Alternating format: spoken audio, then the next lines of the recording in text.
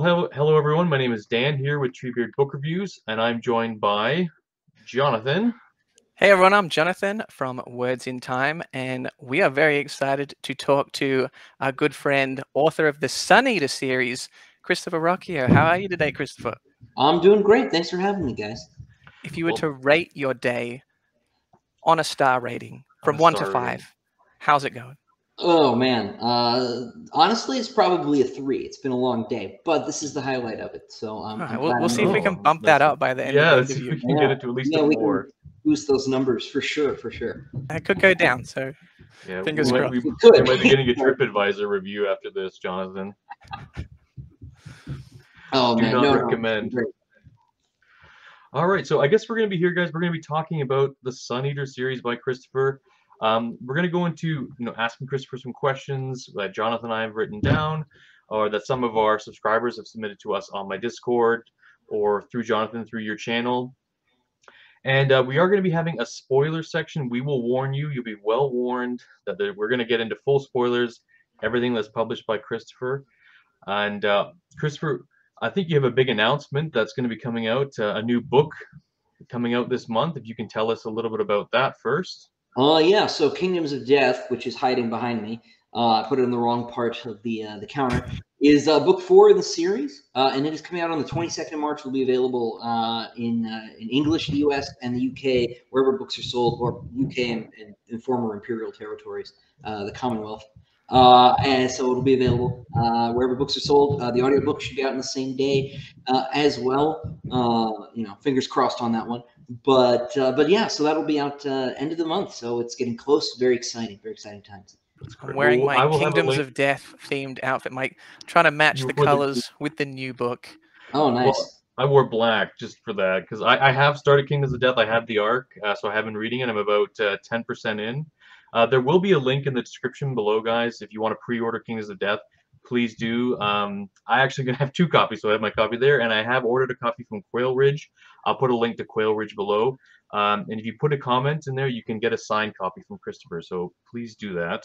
Yeah. There's a section. So Quail Ridge Books is my local independent store here in Raleigh, North Carolina, and I have a standing thing with them. I will sign books.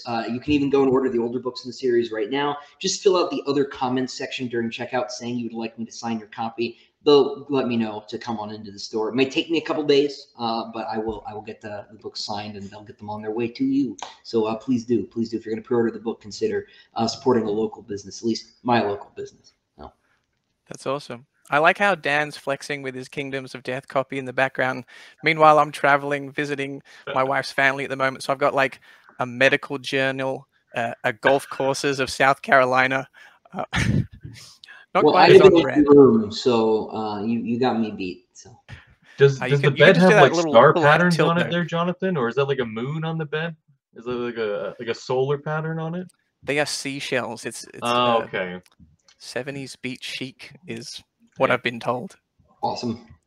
Well, I love it.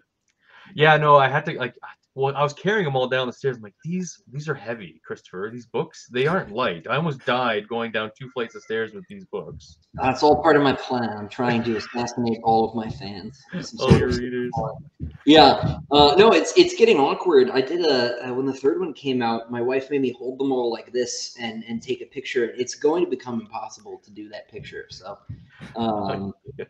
we're getting close. If not this, book 5's out in December, and that'll definitely exceed my ability. You have to like do the whole thing. Like, have you seen my my books? It's this big, and I lost it over here. Like, yeah, sort of I'm flexing. Yeah, exactly. Well, that's a very long-term workout plan. Yeah. You're like, I'm not going to sign up at a gym. I'm not going to purchase dumbbells. I'm just going to spend years of my life crafting, cultivating, writing, publishing very thick novels, and I will carry them around until I get buff.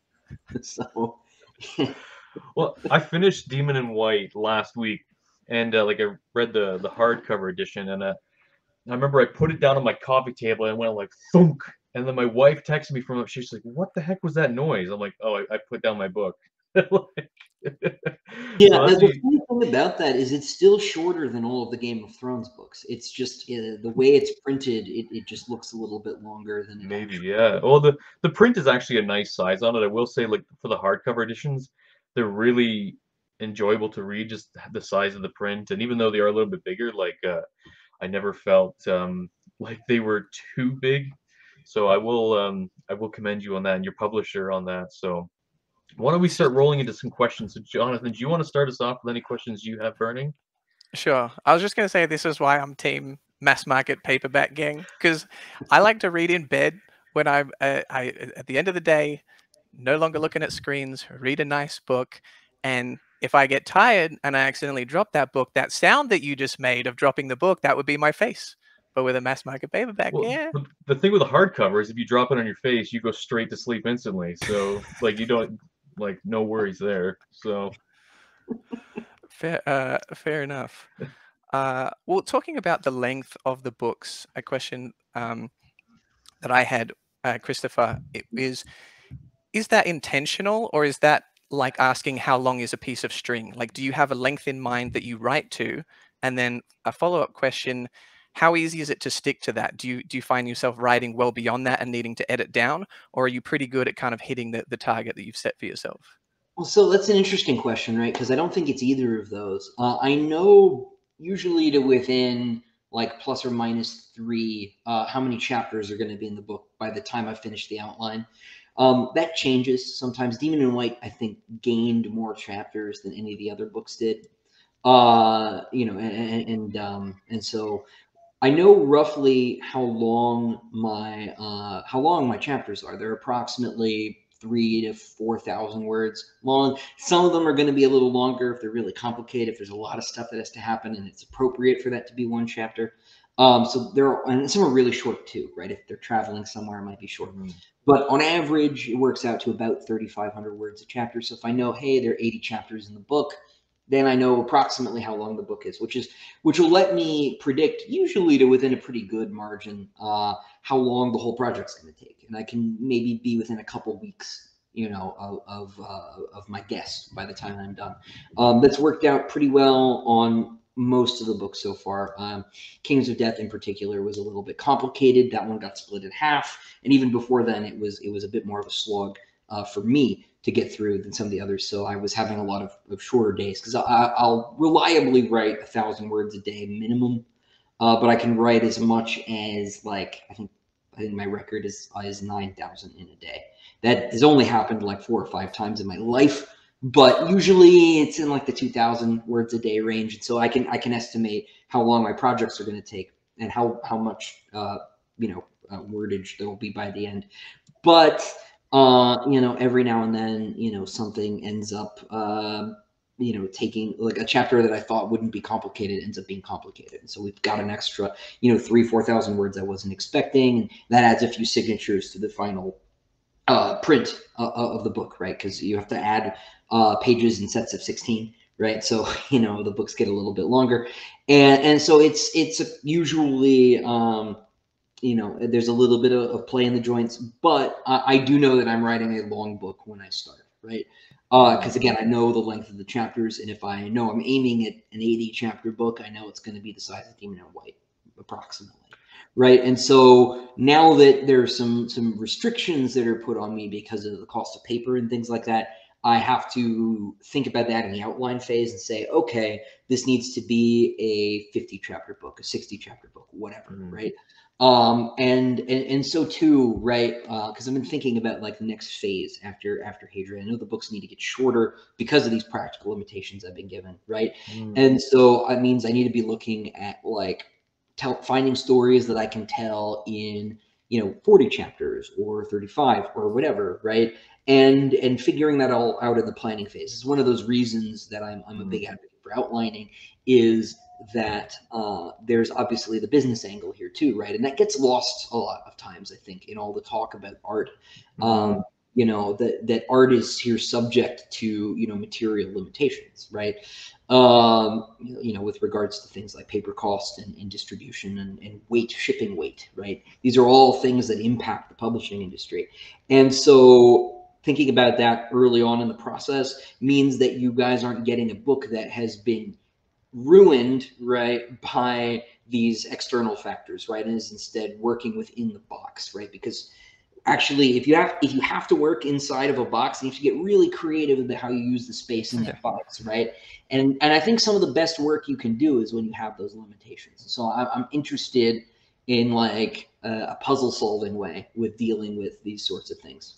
I guess I have two follow-up questions to that then, Christopher. So you mentioned that you do outline.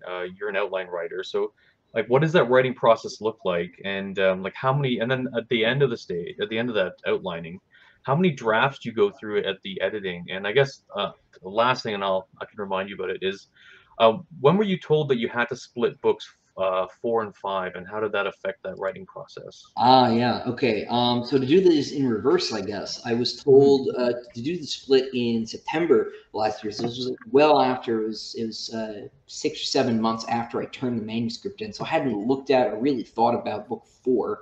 What was then book 4 is now books 4 and 5 in like half a year. I'd been working on some other things. And so it was a little bit of a trick to get back into it.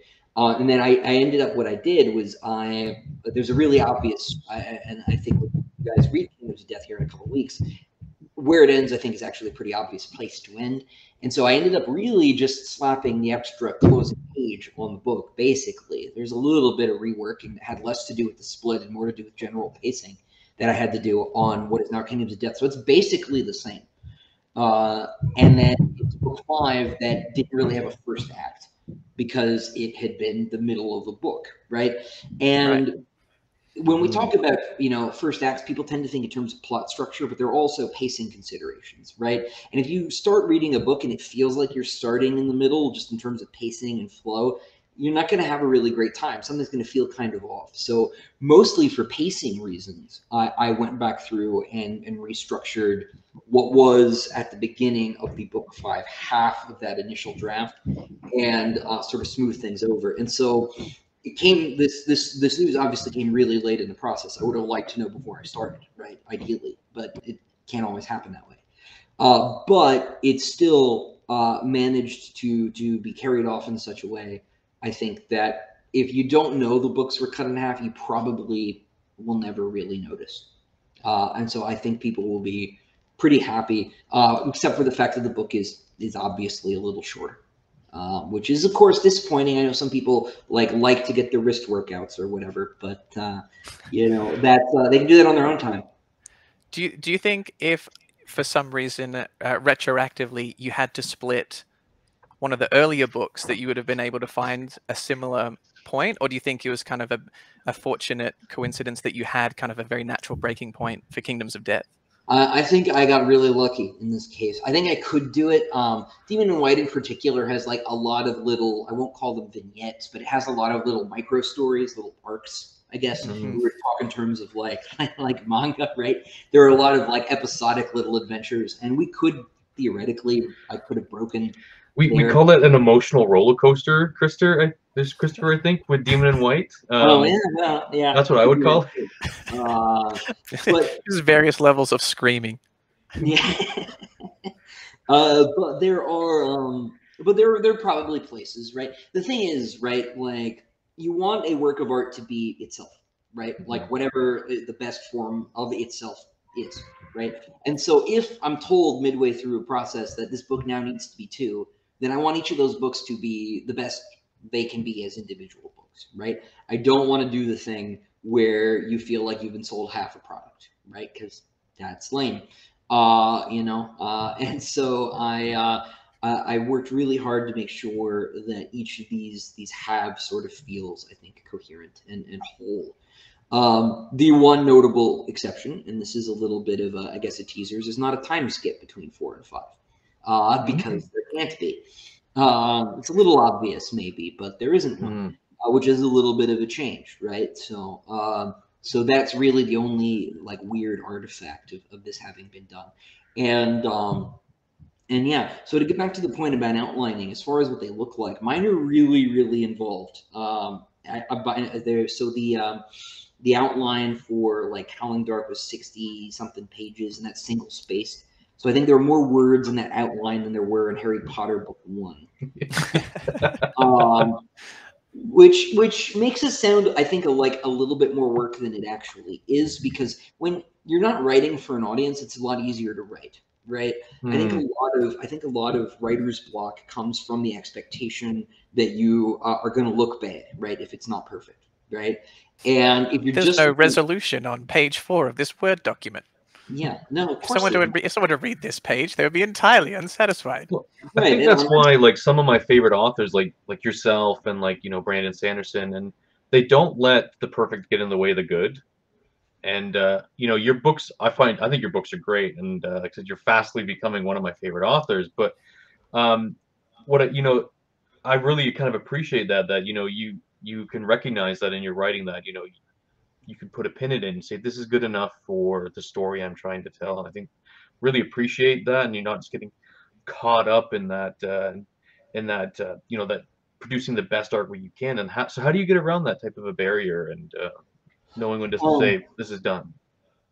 So I don't really know that I have an answer for that one, because it's not something that I really think about very consciously. I do hate That's editing. good. We shouldn't have put it in his head. Yeah, Yeah. Now I'm ruined. We're never getting book 6. It's over. But no, it's not something. It's not something that I think about very consciously, because I think mostly I don't like editing. That's one of the reasons I outline, is so that I don't get as lost in the weeds, right? I tend to think of my outlines as very low resolution first drafts, which is a phrase that I've used probably a lot. So if anyone's heard me talk about outlining before, I apologize. But like I said, the expectation that you need to get everything spit polished and waxed and perfect, right? In the outline is silly, right? Because nobody's ever going to see the outline. So you can get a lot of things like plot taken care of.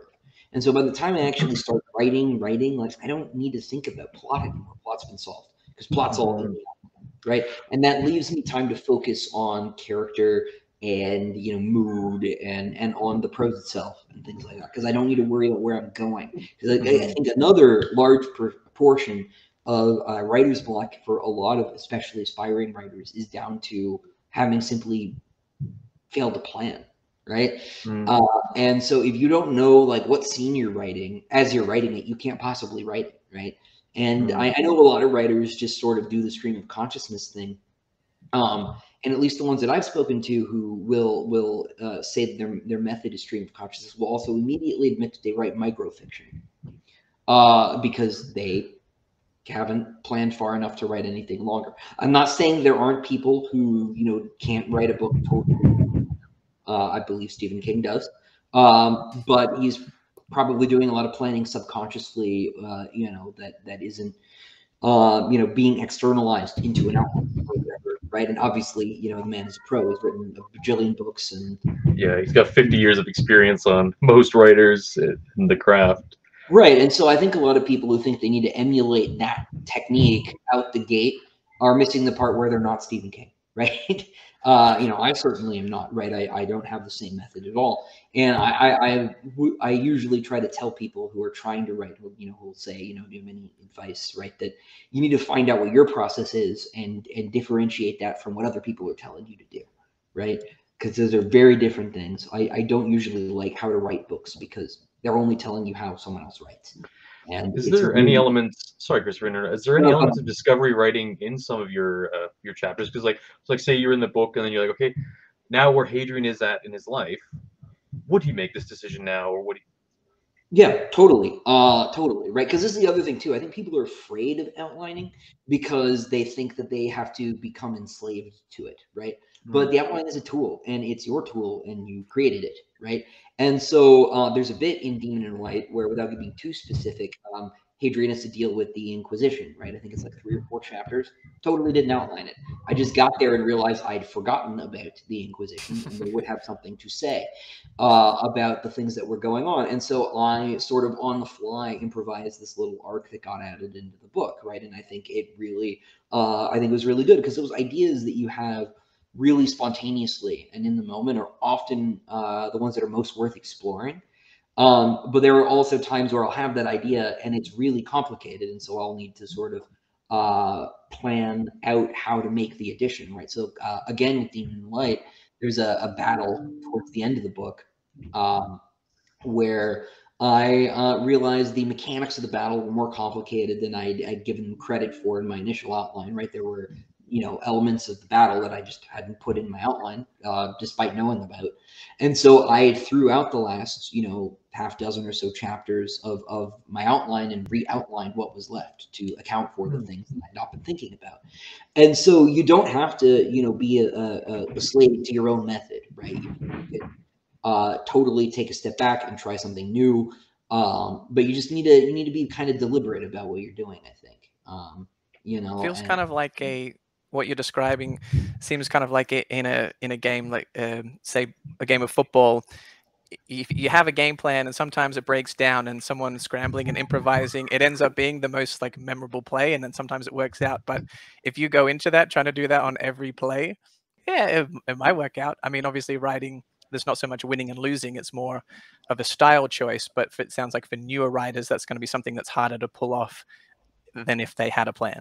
Yeah, I think that's a really good analogy, because you could totally, it's that sort of mimetic definition of insanity, right? Is doing the same thing over and over, expecting a different result. And if you're writing and not completing stories, then you're not writing correctly for you, right? Whatever that may be, right? And so, like Empire of Silence wasn't outlined, and it took like 4 times longer for me to write that book than it has any of the other ones. And I started outlining on book 2 because they gave me a deadline. Can you believe it? And so I needed to the audacity. Yeah, it's ridiculous. They expect me to do work. Don't they know this is art? Which is, of course, another whole problem, right? There are people who think that because it's art, it shouldn't be, there shouldn't be these external constraints at all, right? Which can be troubling. But they wanted a new book, in a year, and so I had to figure out how to make that happen. And for me, that was developing, a method for outlining, which has been really, really helpful. And I think it even shows in the books. As proud as I am of book 1, I really am proud of book 2. Because it's the first one where I feel classed up as a writer and then like had to do it professionally. Book 1's underrated. Book 1 underrated. You heard it from Christopher. All these people say, "Oh, book 1's good." Book 2 and 3, whole other level. It's like, yes, they are amazing. All right, Demon in White was my #1 book I read in 2021. Absolutely loved it. Thanks, man. But Empire of Silence, I mean, they're all very close. They're all so close. Like but the thing is, like they're all so good, but they keep getting better, which is like. I'm really nervous. I'm really nervous, mostly about like getting a micro step down at this point, because like I'm mostly worried about something like, book 4 was okay. It's not as good as book 3. And I don't know if I'm ready for those reviews. Yeah, so, Jake. I think Jake Bishop gave Demon in White a 9.5 and a Kingdoms of Death of 9.4. I was like, that's it. Cancel the pre-order. He hasn't tipped the trend. A 9.4. Trash. He's out there traumatizing me. Yeah, well, that's the thing. Like, to worry about that. The thing with these, no, you won't have to worry about that. Like I'm like I said, I'm 10% into KOD right now. And I've been sweating. Like, let's think of your books. Like, I find when I'm reading, I've never held my breath so much when I'm reading. I was like, oh. And my wife's like, you're gasping when you're reading this book. I'm like, it's so good. That's why. Like, that's awesome. That's not bad for a memoir, right? So, no, honestly, Christopher, like, just that's the quote growth, for the next though. book. Like, so good, it gave me health issues. Like, okay. One of my I now have sleep apnea because of Christopher Ruocchio. You sent me your Fitbit graph reading the end of Kingdoms of Death, and I was like, oh, I'm sorry. Well, when Howling Dark, when I had like 120 pages left, and it was like 11 o'clock at night, I'm like, okay, I'll read 20 more pages and I'll go to bed. And then I was like, I'm gonna be up all night now. And then I stayed up till like 3 a.m. in the morning and I had to finish it. So I think that's so bad when people tell me that. I'm sorry about your sleep. It's okay. It was worth it. The same thing happened to me. I was reading the end of Howling Dark. My wife was asleep, and I was just like, I gotta tell. Hey, I have to tell somebody. I was reading it in bed too, like I said, and I Oh, actually, okay, I left my bedroom and I went downstairs to my living room and I just sat on the couch and I'm like, just I couldn't put it down. It was amazing. And oh, thanks. I've never there's not many books where I've done that, and that just kind of speaks to like I mean, Jonathan, I can safely say that Suneater is my favorite sci-fi series of all time right now, and I know you alluded to that in some of your videos, Jonathan. No, I hate it. This is a good cop, bad cop setup for Cop, this bad interview. cop.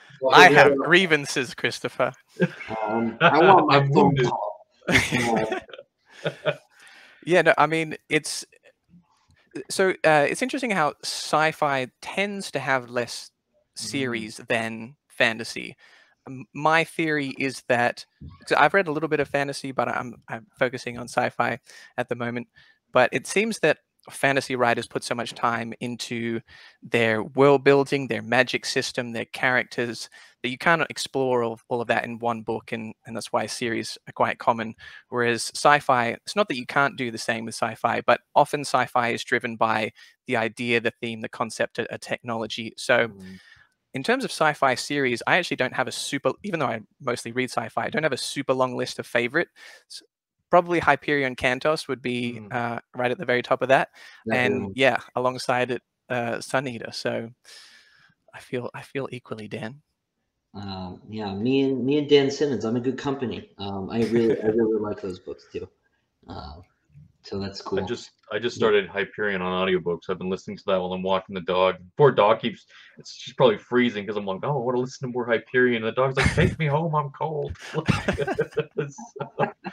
Oh, that's awesome. If only the audiobook worked indoors. Yeah, no, they just disappear when you cross the threshold. Yeah. Well, it's hard to listen to when I have kids are running around like, Daddy, talk to me. I'm like, okay. Yeah, I love my kids, just not as much as Suneater. That's why I have protective covers on my book, because I have young children, and if they mangle one of my books, I'll be so upset. So I'm like, first thing I did when I got like all my book covers, I'm like, okay, these are precious. These are going in slipcases. So yeah, I need to do that. Honestly, the whole collection isn't protected, so I should. I will say it is the best $30 I ever spent on getting some slipcases. So I was going to ask about unreliable narration. How reliable of a narrator is Hadrian? Now that would be telling, right? Okay, so we can save this section to later. No. It's not really a spoiler or anything like that. It's just hard to quantify, right? Because like, what do you mean by unreliable narrator? I think when people hear that, they mostly think, is this person lying to me willfully and maliciously? I don't think Hadrian's that. I do think that he is a person and that he has some limited perspectives. Maybe ideologically, certainly psychologically, right? He can't be everywhere at once. And he might not understand other people on their own terms, right? Because none of us, is really good at that. Some of us, may be better than others, and some of us pretend that we're better than others. But if you look at the other point of view characters that intersect with him, right? If you read the short stories or the novellas, right? There's usually some disjunction there. And it's not necessarily that they're disagreeing on events, but they're disagreeing on causes of events or motivations, right, and things like that. And so Hadrian is giving you, I think, the truth as he understands it, or as it is in his own head, which may correspond with the absolute and objective truth in some ways and not in other ways. And that's more interesting to me than a character that's just going to lie, right? And so something I want to do sort of long term is do more stories that interact with Hadrian's perspective, right? Because I'm really interested in history, right? And if you look at primary and secondary sources, right, that you find that they will overlap in certain ways, and they won't overlap in other ways, and the question is why, right? We have, I think, 4 biographies of Alexander the Great from the first couple centuries AD. There aren't any that are or even the first couple centuries BC, but there aren't any that are super contemporaneous with his life.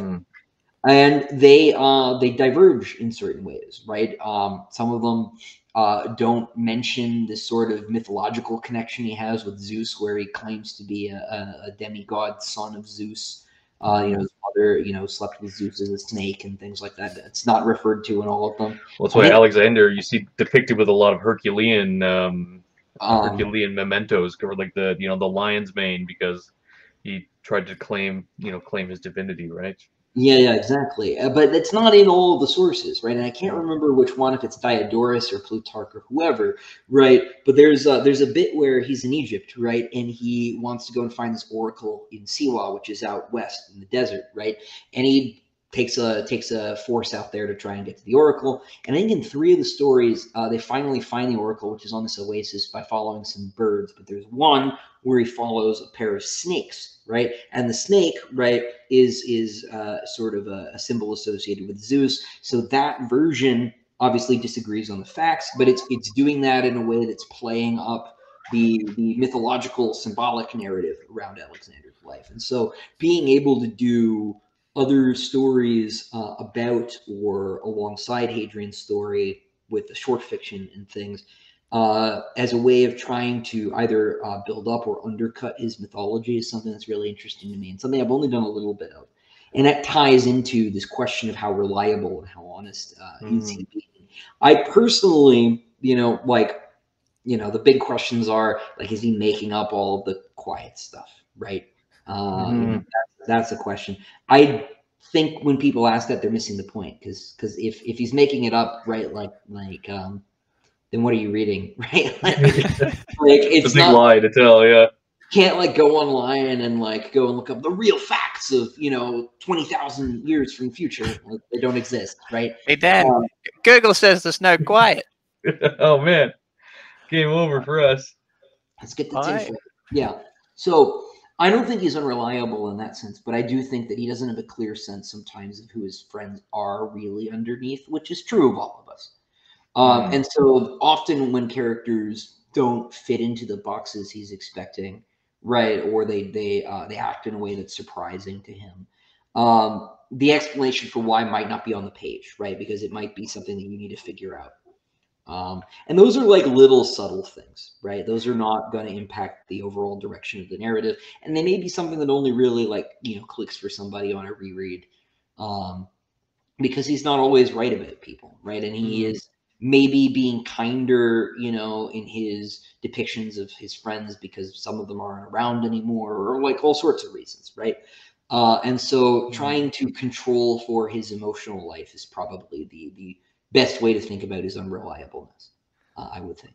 I tend to, I think, be rather likely to believe a character if I like them. So, if they say something that's obviously illogical, I'll be like, oh, you've got that one wrong. And if it's a character that I know is like a villainous villain, I'm going to be like, you're not going to trick me. But if I'm reading a story and I enjoy it, I'm likely to believe them. And I like Hadrian. I think Hadrian has some flaws. I think he can be immature at times, or has shown perhaps some prejudices, but he's also maturing. He's gone wiser throughout the books. And overall, I'm invested in Hadrian. I'm rooting for Hadrian. For sure. So more often than not, if Hadrian says something, I'm like, yeah, okay. And then I could be getting the title wrong. It was in Tales, the short story. Is it The Pits of Amesh? Yeah. And I was like, hang on a second. There. This is all fake. Some of this doesn't add up. All right, I'm gonna be forced to pick a side here or do some sleuthing of my own. Yeah, I haven't read Pits of Amesh. I want to do more stories like that one. I like that, how you've kind of created this, world of perspectives. And even though I wasn't taking Hadrian word for word, I was generally somewhat going along with his perspective on the story. And now I'm like, okay, yeah, I'm going to be on the lookout for some of these. Yeah, one of the reasons why you build. Oh, sorry, Christopher. Oh no, go ahead. I was just thinking. I think one of the reasons why you build so much trust with Hadrian is it's just he feels like a real person. Or, when you're with your friends, you're a different person when you're with a different group, right? You can your personality will change a little bit, adapted to the type of group you're with, and you really feel that when you're with Hadrian, when he is with Valka, or when he is with other characters in the Red Company, or with say Octavia, for example. He feels like a different person, and he shifts his personality when he's speaking to those characters, and you really feel like he's a real person because he does this. He naturally does this in the pages, and I find it really fascinating how you capture that. Yeah, that's something I'm pretty cognizant of in my own life.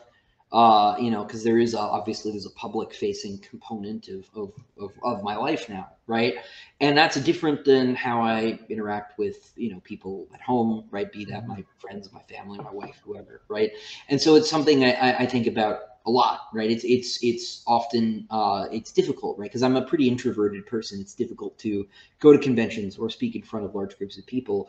And I used to wait tables, and my wife laughs at me when I do these interviews, when I do live streams in particular, or when I'm doing an event in a store. She's like, "Who is this person? I have never met this person before. Who are you? Get out of my husband's face, right?" Tell her to subscribe. Go to TreeBeard Book Reviews, Words in Time. Get to know us. Yeah. Smash the like button. Ring the bell as well. But yeah, you're milking it. Yeah, it's that behavior, right? It's the hey everyone, you know, welcome to the channel sort of thing. Thanks for reading my books. It's very different than I don't know what's for dinner, you know, like what do you want? Those are very different, you know, sorts of scripts, right? And that's not to say that one is fake, right? But like you know, we have like professional faces, and Hadrian has to wear a professional face in a lot of different professional faces, because he's not the same person like to the aliens either, right? Like very different relationship with them, and so this is just something that I think about a lot because it's something that impacts my life.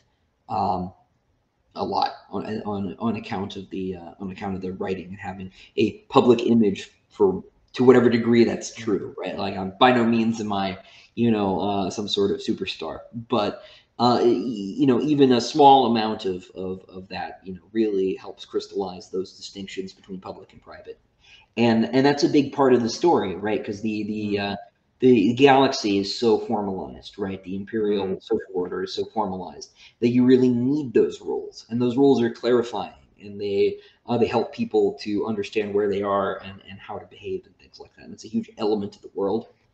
And so it's not just for Hadrian too, right? It's for most of the characters have to wear these sorts of masks.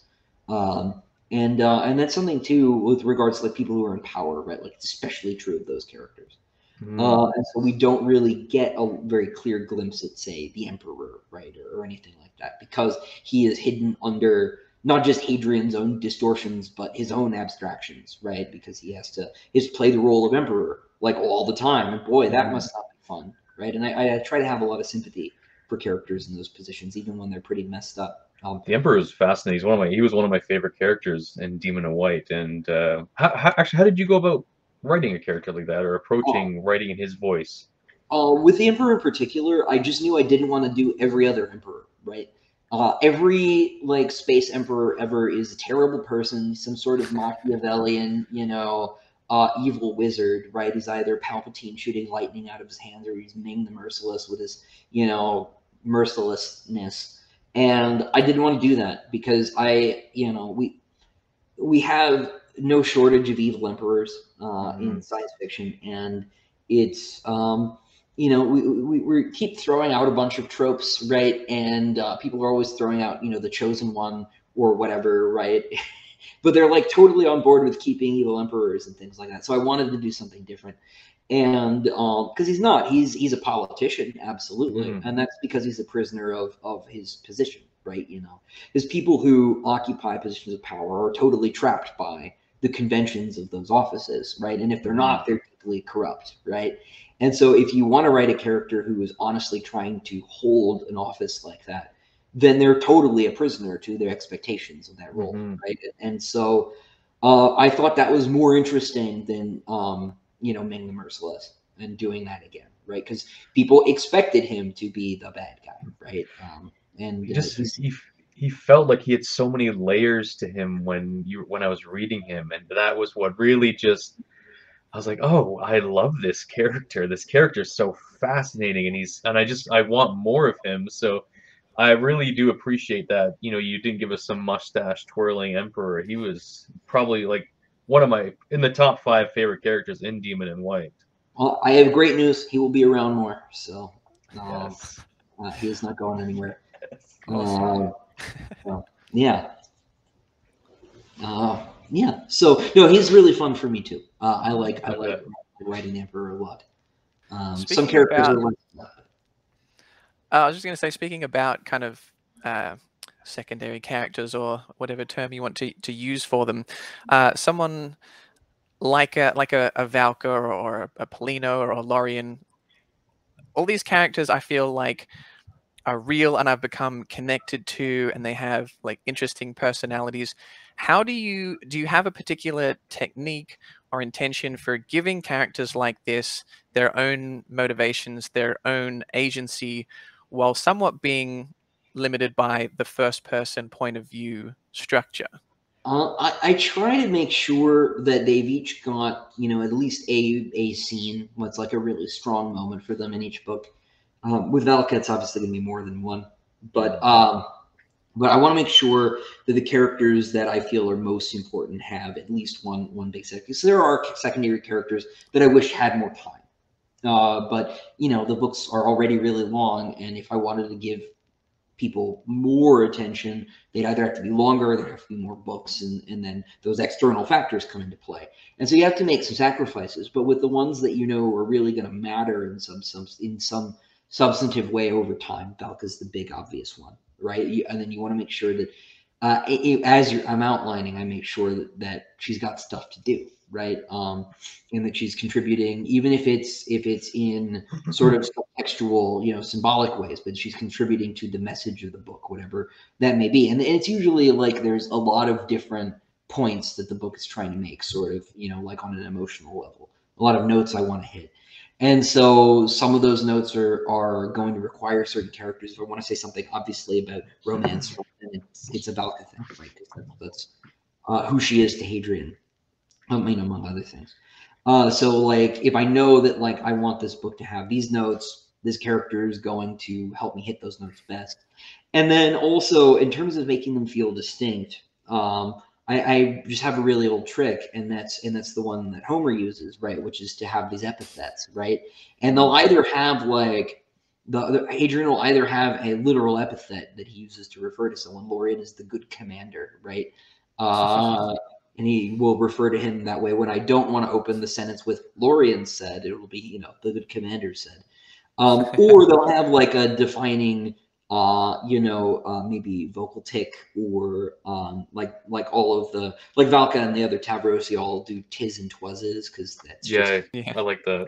That's how the narrator, the translator into English of these books has decided to account for their accent. Or the Jadians they won't conjugate verbs properly. Right, so like Octavius is the Amazon.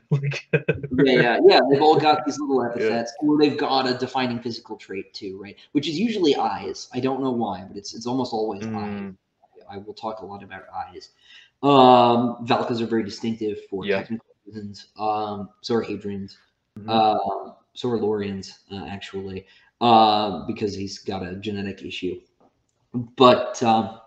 But yeah, so there'll usually be some sort of thing like that. And that way I'll hit that note frequently, so that feature of the character becomes a pretty solid thing. And it helps sort of, because really readers do most of the actual, like, you do way more imagining with these books than I do, right? I've written, 200, 300,000 words in a book, right? But you're creating a lot of the images and imagining stuff that's off the page, right? So I'm really giving you guys like the tip of the iceberg, and I'm leaving it up to you to figure out what the rest of that is. It all happens in Detroit, right? That's yeah, exactly. Picturing. Yeah. It's all about cars. But yeah, so like you leave the reader to do a lot of the heavy lifting, right? This is why writers like Lois Bujold don't need even a lot of physical description, because they realize you can automate a lot of that. She's realized, you can automate a lot of that. You don't need to dwell on it unless you like want to, right? Which I do. I like my long poetic, visual descriptions, but you can trust your reader to figure things out and to imagine things. And so if you just give them like a little piece, like, Lorian's like colorless everything, right? He's very very pale, watery kind of guy. Then you give them that little note, and you'll kind of generate a person around those little notes. And so as long as I keep hitting these little drum beats, right, every now and then, it makes the character a little more solid each time. As long as you don't overdo it, right? Because you can also totally do it. Yeah, because you don't want to mess with that canon of that character in like the reader's mind. Because I have like a very vivid picture in my mind of what Hadrian looks like and what Valka looks like, and you're very consistent with sticking to that image. I was going to ask, how much of yourself do you feel like is in Hadrian? Because I just finished Lesser Devil this afternoon, and Cool. and one of the things I was thinking, Hadrian, when I'm reading Hadrian, he doesn't feel like the oldest child. He actually feels like a middle child because he's so melodramatic. And I was going to ask, I know you mentioned in the beginning of Lesser Devil that this book, to my brothers, I love you. Are you the youngest, middle, oldest? I'm the oldest. Okay, I did Yeah. not expect. My next brother and I are within just about a year apart, 13 months. So it's pretty close. That's almost Irish Is he twins trying to there. take what's rightfully yours, Christopher? No. No, but we were pretty close. I don't know. We are pretty close, but I don't really know. That's a hard one, right? Because I have been writing some version of the story, some version of this character since I was really little, and so it's hard to say how much of Hadrian is me, right? Because it's certainly not a self-insert, right?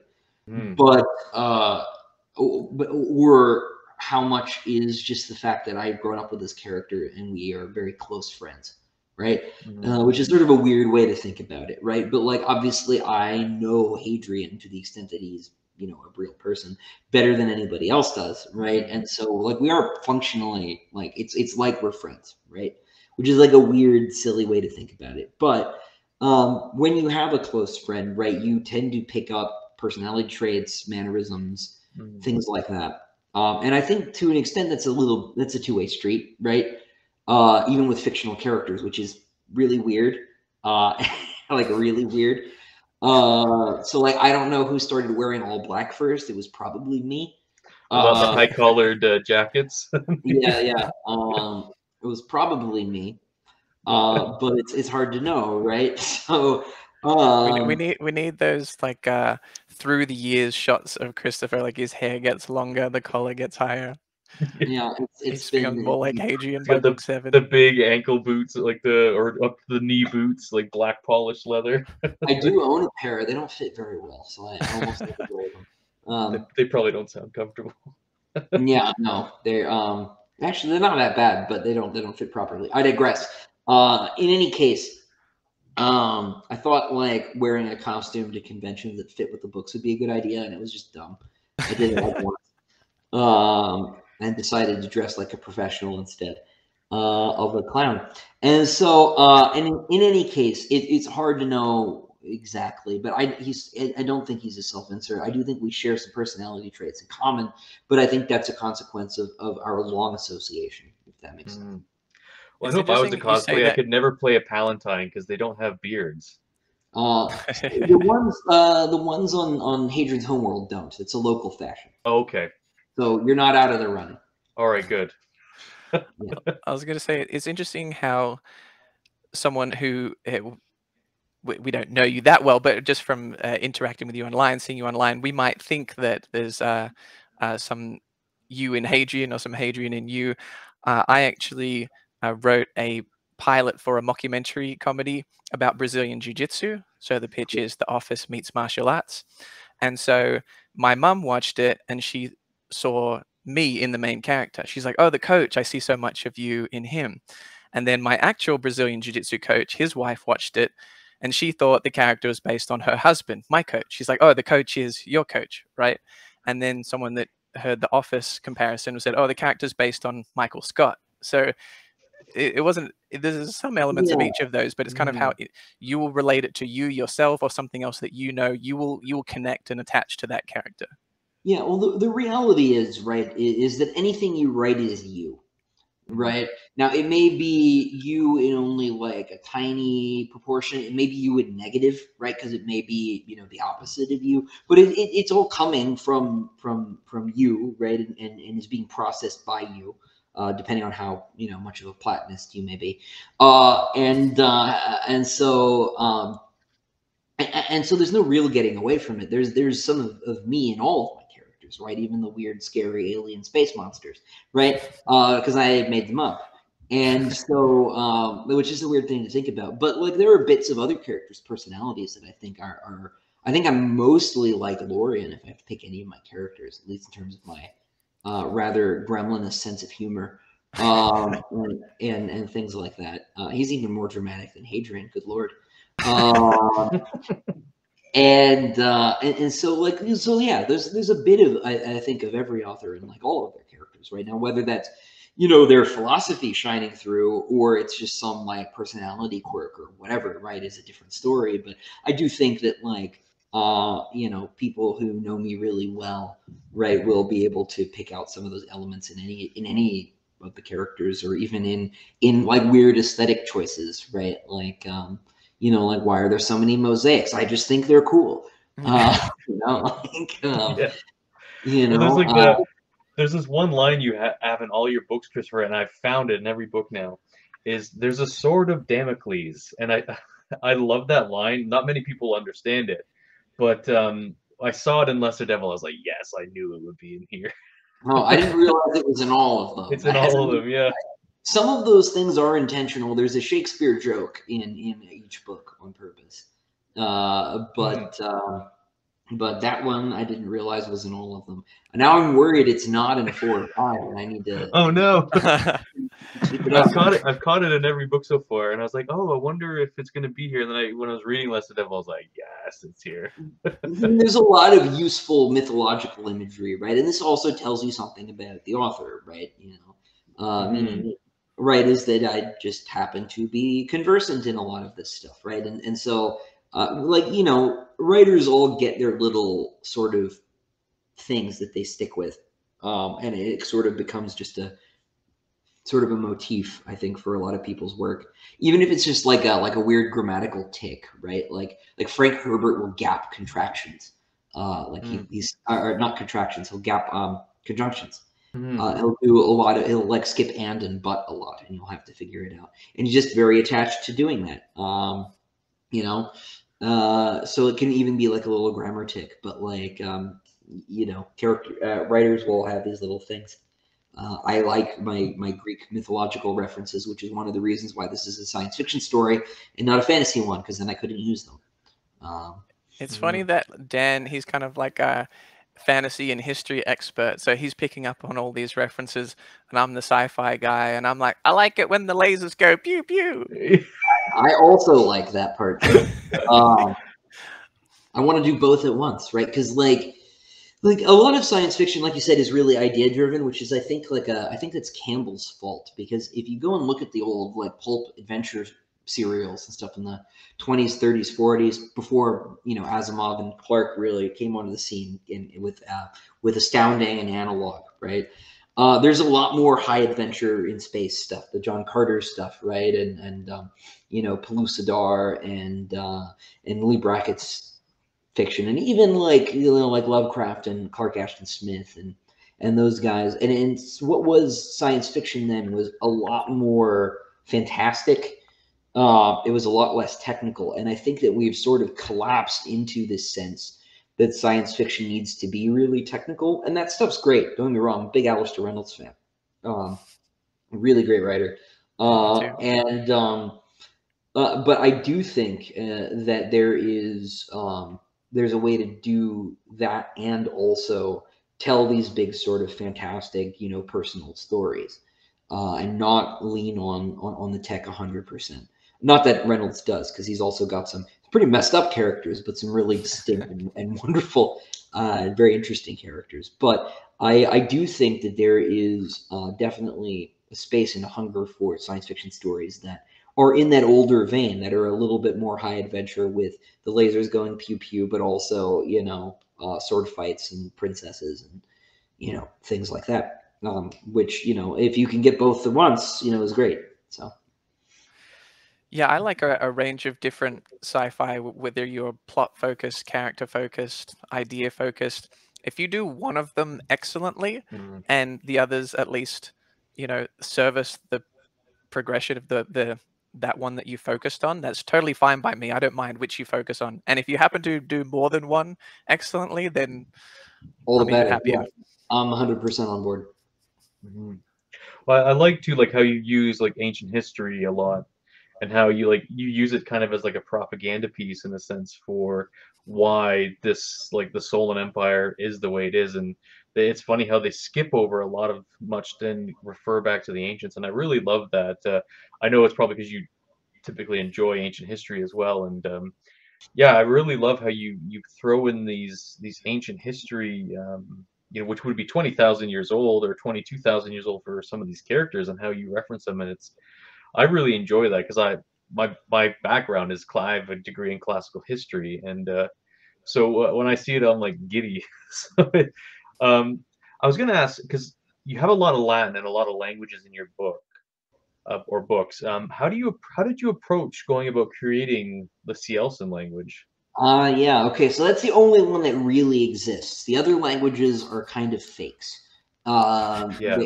I don't need them that much, so I will, you know, if it's like 2 lines of dialogue a book, I'm not going to go and figure out a grammar for that, right? So I kind of fudge those.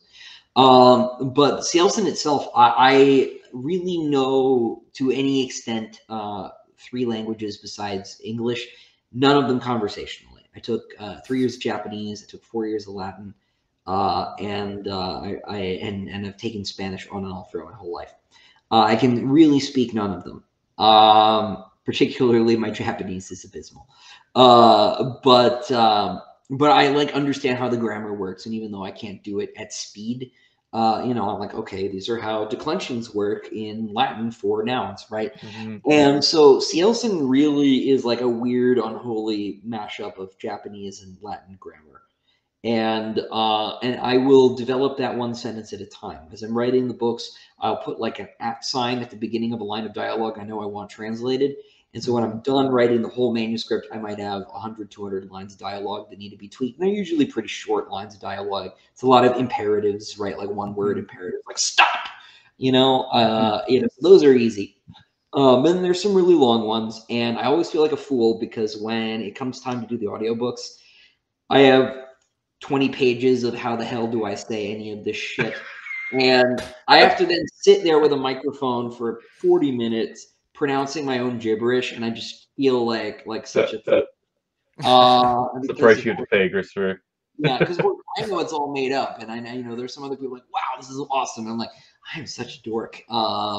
Anyway, but so no, I'll do these one sentence at a time. So if that sentence is the first time I need to figure out how I'm going to do subjunctive mood, right? Then I figure how I'm going to do subjunctive mood. Subjunctive is hard. Subjunctive. Not in Cielcin, it's very easy. There's just okay. Okay.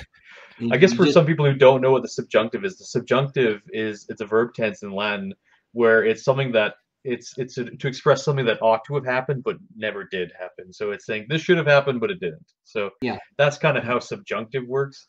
We can do it easily in English, but and that is one thing I will say with your Latin, because I know Latin fairly well. I've been out of practice for a few years now, but when I read your Latin in the book, I'm like, he's got everything in the right place. He's got like the nominative here, like the accusative here, the verbs at the end. And like, Dan would have pointed out if you didn't, because there was a Suneater language chat going on in Discord, and I didn't speak any other languages except I did Latin in like middle school, and someone mentioned Latin. I was like, now's my time to shine. I post like a 3-word joke, and Dan's like, that's grammatically incorrect.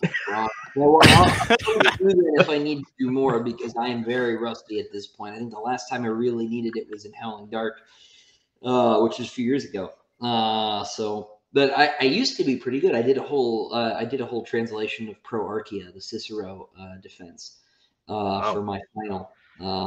But it is so rusty. I translated Apuleius and the Golden Ass. It's cool.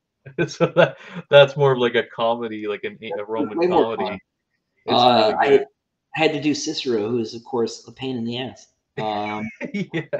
You know, well, It's funny Where's with the like the verb, Latin man? scholars because they did all their scholarly work in Greek, so which makes it even harder because then they translate the Greek from to Latin. So you're going off a Latin translation of Greek. So it's Yeah, like you can boast is like I can speak Latin in Greek. Like, it's it's a impressive. whole thing. But yeah, so that obviously that I'm pretty careful about. But the other stuff, the Norde and the Pantai and the Jadian are all kind of I will know what I want to say, and then I will look at the languages that those languages are supposed to be descended from, and kind of pick words and fudge the spelling around just to make it sound good. Which I think I have a pretty decent ear for. But those are totally fudged languages. They don't really exist. It's only Cielcin that has any sort of structure to it. So, which is good because it's the only one that I use in volume. So, it had better be convincing. Um, I Nice. like it. I jive with it. So. yeah, I need to organize my notes because they're a complete disaster and unreadable I'm, to anyone I else. was actually surprised you didn't have like a whole, you know, some books like I think Aragon's a good example where Christopher Paolini created a language, like the ancient language, and he had a whole like language compendium in the back. I was surprised that you didn't want to do something like that, but the index is already pretty big at Yeah, the back of your there was books. enough. I wanted to do timelines and like whole essays about X and Y, and just no space. So. Someone's gonna walk up to you at convention one day and just start speaking in Cielcin, and you're like, oh shit. Oh no. Yeah, it hasn't happened yet, but it might. I Gotta wouldn't. guarantee one day someone will start rhyming Cielcin off to you. That would be something, and then I will come back to them and say, "Oh, their poetry is alliterative," which is like totally not true. I haven't. I just made that up now, but it could be. You never know. Something else that I really enjoy in the books is the fight scenes. Now, I must preface this by saying I am not an Imperial soldier, and I am aware that I would die instantly in one of these duels.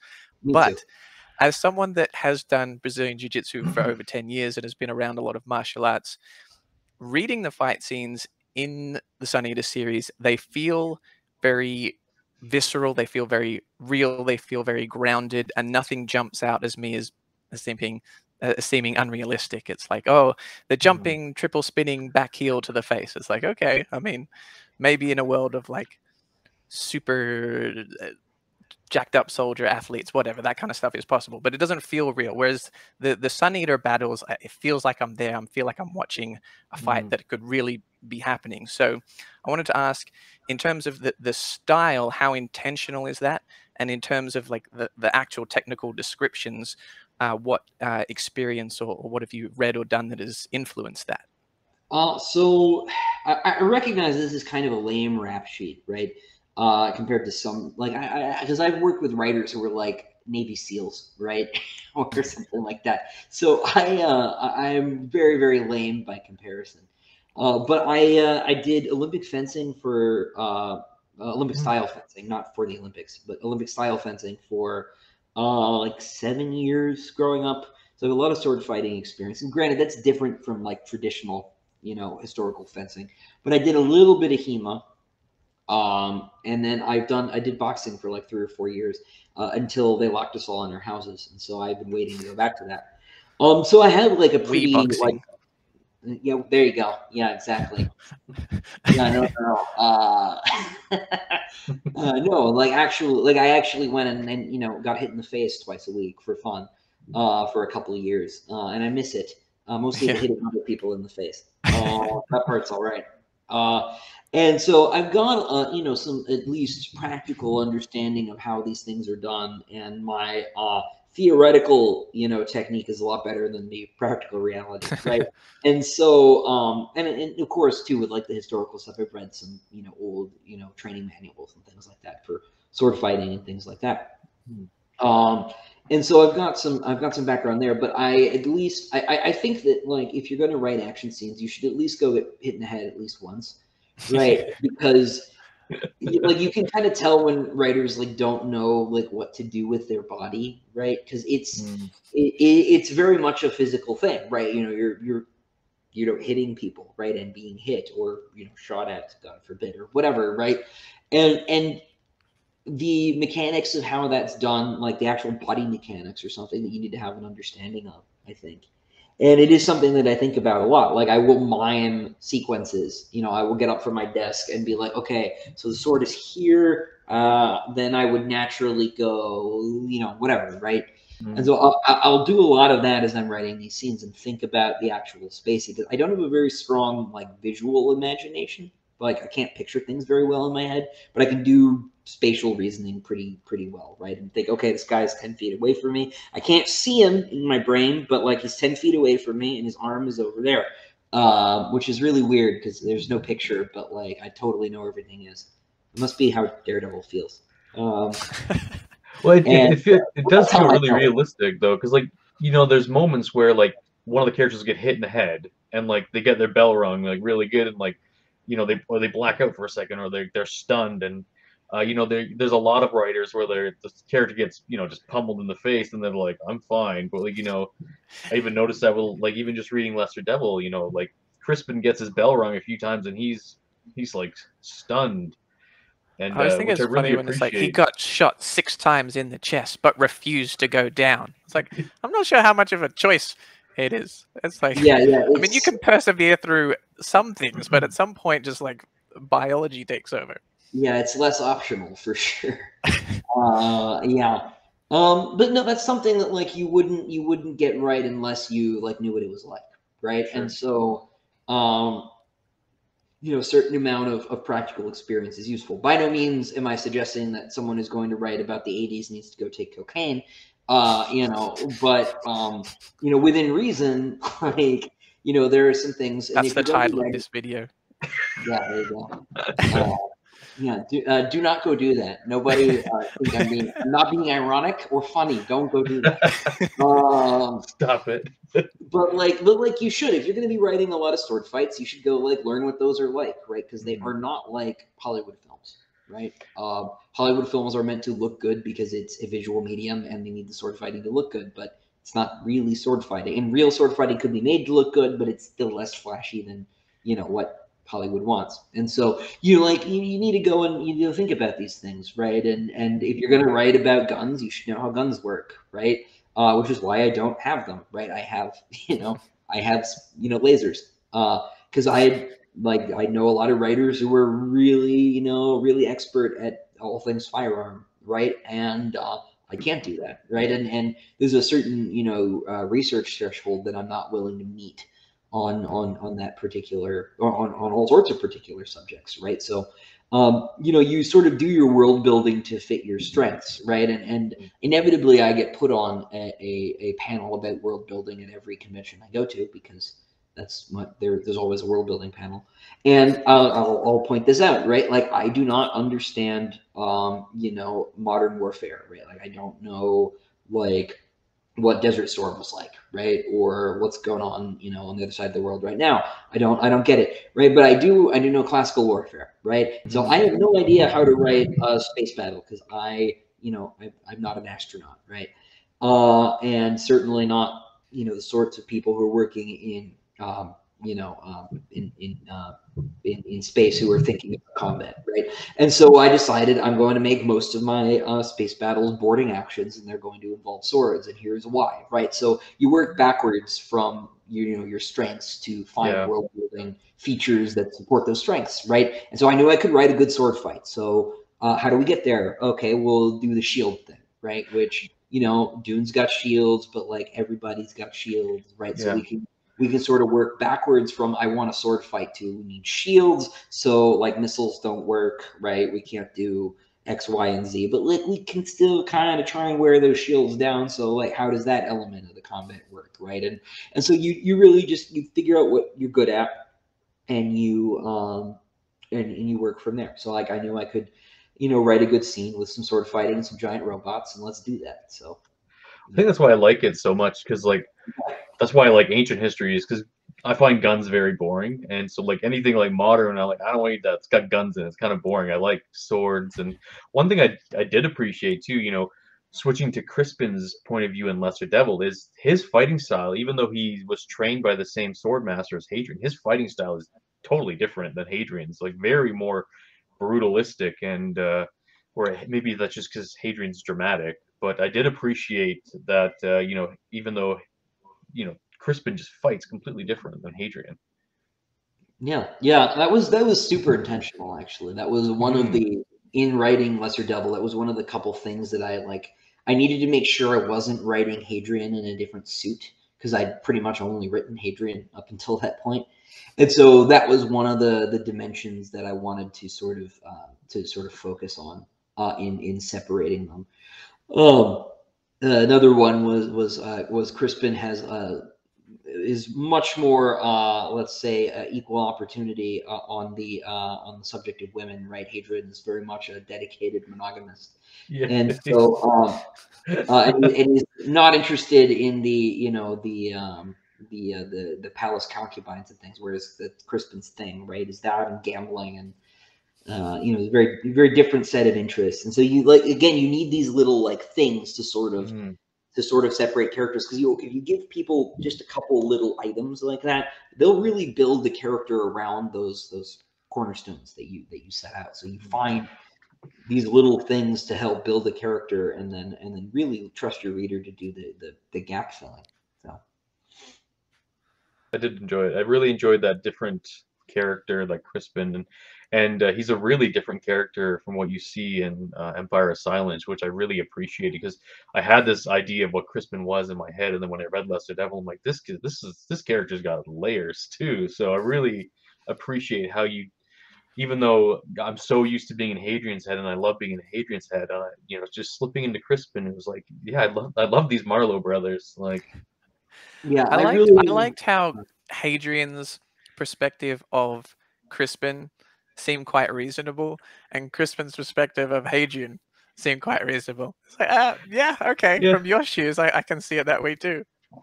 Yeah. Well, that's why I really want to do. I want to do a lot more of these sort of shorter things, these side character novellas, because it's a pretty low investment on my part in terms of time, way to kind of broaden the universe and look at these things, like, with perspective, because it's hard talking about the unreliable narrator to really get that on the page, right? Because you can put in some outright contradictions, right? And readers could be like, oh, he was lying in one of these, and I don't know which one it is because there's not a book to check it against, right?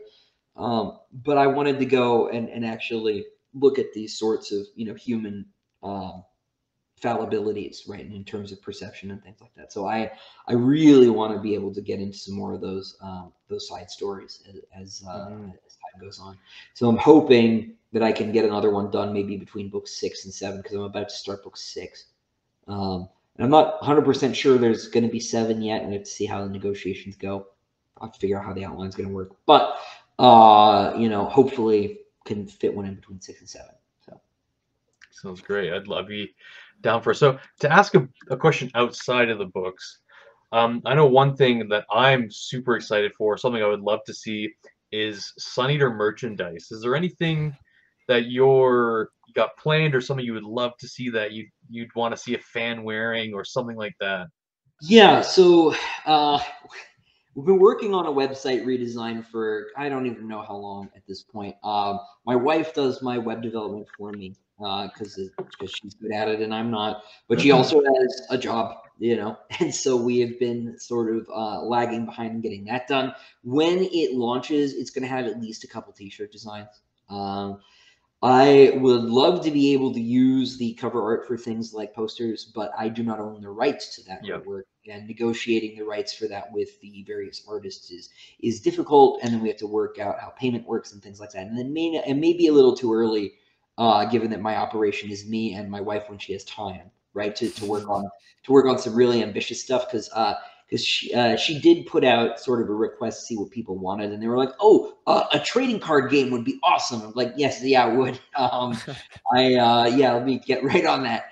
And it would be awesome, right? I completely agree. But we have to start a little bit smaller. I am going to, in the next week or so, be reaching out to map makers to get a galaxy map done because I'd set that as a Patreon goal. So we'll get that, and that I'll be able to use for maybe posters or things like game mats or something like that. But like I said, we'll start kind of small in these things, but we'll at least be getting a couple t-shirts here soon when we have time to get that website finally finalized, which I know some folks have been hearing me say that it's just around the corner for months and months and months. I honestly don't know when it's going to be. It's, my wife is like, lead data analyst for this company, and it just takes some time. We'll help you get it going. The thumbnail will be merch coming soon. Yeah. Buy a high matter sword off Christopher. Working sword cuts anything. Yeah, but no, I would love to do more stuff. And that is one way that I want to kind of move things here, at least with t-shirts in the immediate future. But I would love to be able to do more. I have a friend who did those sort of PVC statues, you get from like comic book collectibles, right? Of a bunch of his characters. Like, how did you do that? Tell me your secrets, right? Because those are awesome, and that would be really cool. So, we'll see. But it would look nice next to my medical journal. Yeah, perfect. Yeah, exactly. We'll get a Cielcin anatomical, dummy, and you can take all 3 kidneys. Yeah, it'll be really. I'd love neat. to see my daughter running around with like a stuffed Cielcin. Get that away from your child. Oh my gosh, they're horrible. They are. Anyway, but yeah, no. So at least t-shirts very soon. We'll have a few design. Yeah, I'd love that. Is there like in the t-shirt design? I guess do you want like some like famous quotes on it, like like "fear is a poison"? Yeah, or... we may do some quote stuff. I kind of want to do like house symbols. Because that's a relatively inexpensive bit of art to procure. So we may do like one for the Aventine House and one for Marlow, one for the Red Company, and a couple things like that. But we're gonna start small and roll them out a couple at a time. Yeah. All right. I wonder if we should start getting into like some spoiler stuff, because a lot of the questions that our subscribers gave us do have spoilers, like spoiler related questions. So unless, Jonathan, do you have any questions you want to ask as non-spoiler related? Non-spoiler related. Okay, well, okay. I had a couple of theories that I wanted to throw at you. Okay. This theory is for, and that sounds spoilery, it's for the book covers. Okay, so Christopher, you are a North Carolina guy, right? Yeah. And do you like sports at all? Do you happen to like basketball? I'm not a huge basketball guy, but being in North Carolina, one can't really get away from it. Right, it kind of cut out for a second. I think Christopher said he likes basketball. So he's from North Carolina. He likes basketball. What is the best NBA logo of all time? Of course, the original Charlotte Hornets logo. Wait, Charlotte, North Carolina. All right, things are starting to come together. What color is the Charlotte Hornets logo? Purple and teal. Empire of Silence, the first book in this series, what color is that cover? It is purple. Christopher, I propose to you the final book in the series will be Charlotte Hornets teal. Could be. Who knows? I'll never tell. Feeling good about it. Oh, yeah. You went really far down the rabbit hole on that one. That was pretty advanced. Tell me I'm wrong. I don't actually know what the colors are going to be for the last 2 books. I know who I want on the covers, but I don't know. Well, I have a few options for 6. I know 7 is easy, but I don't know what color it's going to be. So, but it'll totally be teal. You're correct. Nice. Okay, everyone remember that. We'll put that in the title now. The book 7 will be teal. Yeah, you nailed it. So. You'll never believe the reason why. My other this is somewhat of a theory. So something that I've noticed of people on my channel that have commented, "Oh, I saw this," or "You recommended that. I went and bought it." The #1 book that I have convinced people to buy is Empire of Silence. And is that because of my enthusiasm for the series? Perhaps. Is it because it just sounds good? It's got a great premise. Probably. Is it because it has an awesome cover? And is it because lots of other people, not just me, are raving about it? These are all possibilities. But I propose, based on the fact that the second most common book that people tell me they have bought, being A Memory Called Empire, is the word empire. So my suggestion to you, book 7, I don't know if you have a book 7 title, Empire of Empires, The Emperor's Empire, The Empire to End All Empires. I think there's a lot of money in Christopher. I don't know if you need help with book titles, but I feel like I'm giving you gold here. Yeah, I think you may be onto something. When I worked at Bain Books, we used to laugh about the Bain Books title word pool, right? Because it was always freedom and shadow and victory and call and so there are call all to victory is a shadow. Yes, Yeah, yes, the shadow I'd of read freedom that. call to victory. Yes. And so you get these sort of like clusters of keywords, and I think empire absolutely is like a $10 book title word. Like if you can get that into your title, by all accounts,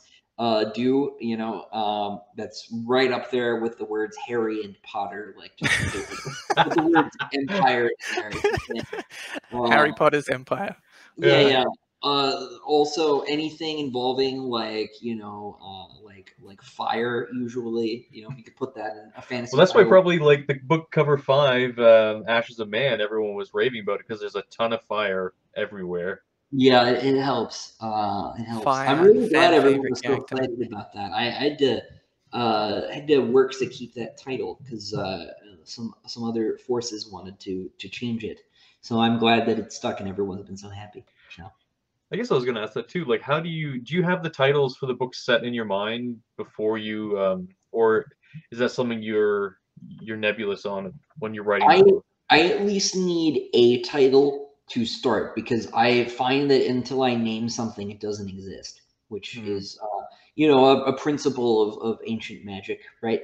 And so That's very true. It's a name. Yeah, name's very important. yeah, and so once I title something, it exists, even if it's only a working title, right? So occasionally I'll spit out like a working title, right? And it'll a better title will present itself, and I'll change it. But very often the titles have stuck. But I found I struggled for ages to title Demon in White. I didn't know what to call it. And I couldn't even start thinking about the book until I had something to call it. So it was Maybe that's something we can like bridge into the spoiler section. Is what were some titles you potentially had for Demon in White, and then when you settled on Demon in White. So maybe we'll say here, guys, we're gonna shift into the spoiler section. So this is gonna be spoilers for all the published stuff. So Empire of Silence, Howling Dark, Lesser Devil, Demon in White. We're not gonna be touching Kingdoms of Death. So if you want to stick around for the spoiler section, please do. And so Christopher, we'll let you take over from where we last left off there.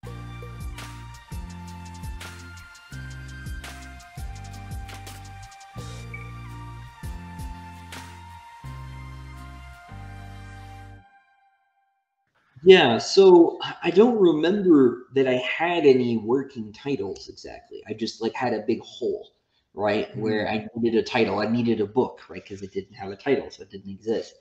And so I can tell you at least how I got there, which may be as interesting and totally random. And look at how my brain is wired. May be too generous a term, but. There is an obscure Black Sabbath title song called "Heaven in Black," which is about the building of St. Basil's, and I can't remember the name of the architect, but he was blinded after it was done. And it's a really good song, and it's from the Tony Martin era, which is an era of Black Sabbath history almost nobody knows about because they kind of assume it's only Ozzy Osbourne's band, and it was never Ozzy Osbourne's band. It was Tony Iommi's band, and Ozzy Osbourne just sang for it, and and he's good. He's good. Don't get me wrong. I'm being a bit mean. I like Ozzy's albums, Black Sabbath, but I like Dio's and I like Tony Martin's better. And it's from Tyr, or Tyr, depending on how you want to say it. But it's a really good song, and it's about the building of St. Babel, and I like the X in Y construction, right? Just the title, Heaven in Black, right? You know, we got Rhapsody in Blue, right, or whatever. And so I was like, what can I do with that instead of you know, X of Y, or you know, we had an adjective in book 2. And so I thought I would go this way, and I just picked the opposite color. It was like, okay, where are we going here? And then I thought about the Cielcin, who are, you know, demons, right? And so I thought, hey, I'll just flip the, you know, grammatical structure of the song title, you know, change the color, and it'll be about the Cielcin, right?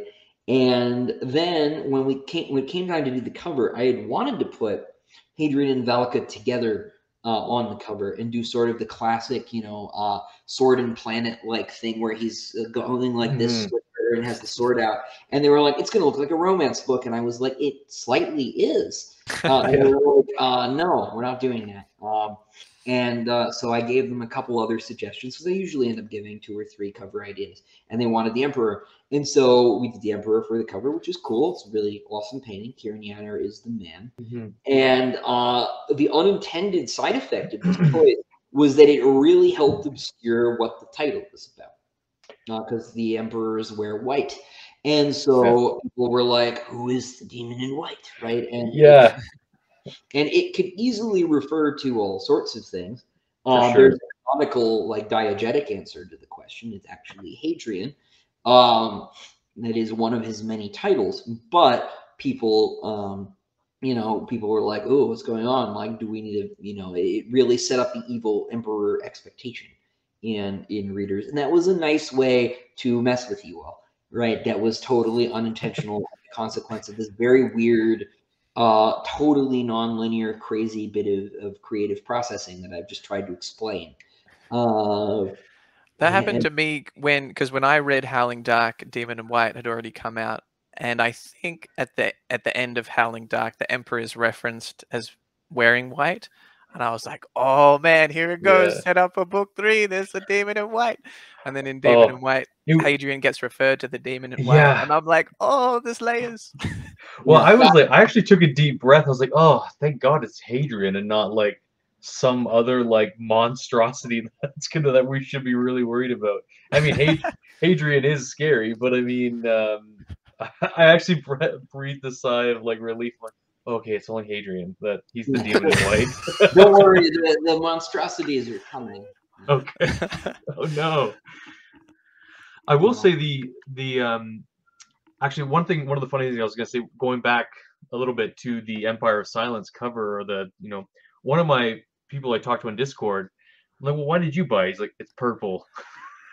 Like, that was one. It's one of the 2 best colors. That's books, right. it's definitely up there. Yeah, and I wanted character-driven covers, right? Like, my suggestion was always to put a person on it, right? Because science fiction novels have to favor, just 3D rendered spaceships, right? And those are cool, but they're also pretty immemorable. And yeah, you can't relate to a spaceship.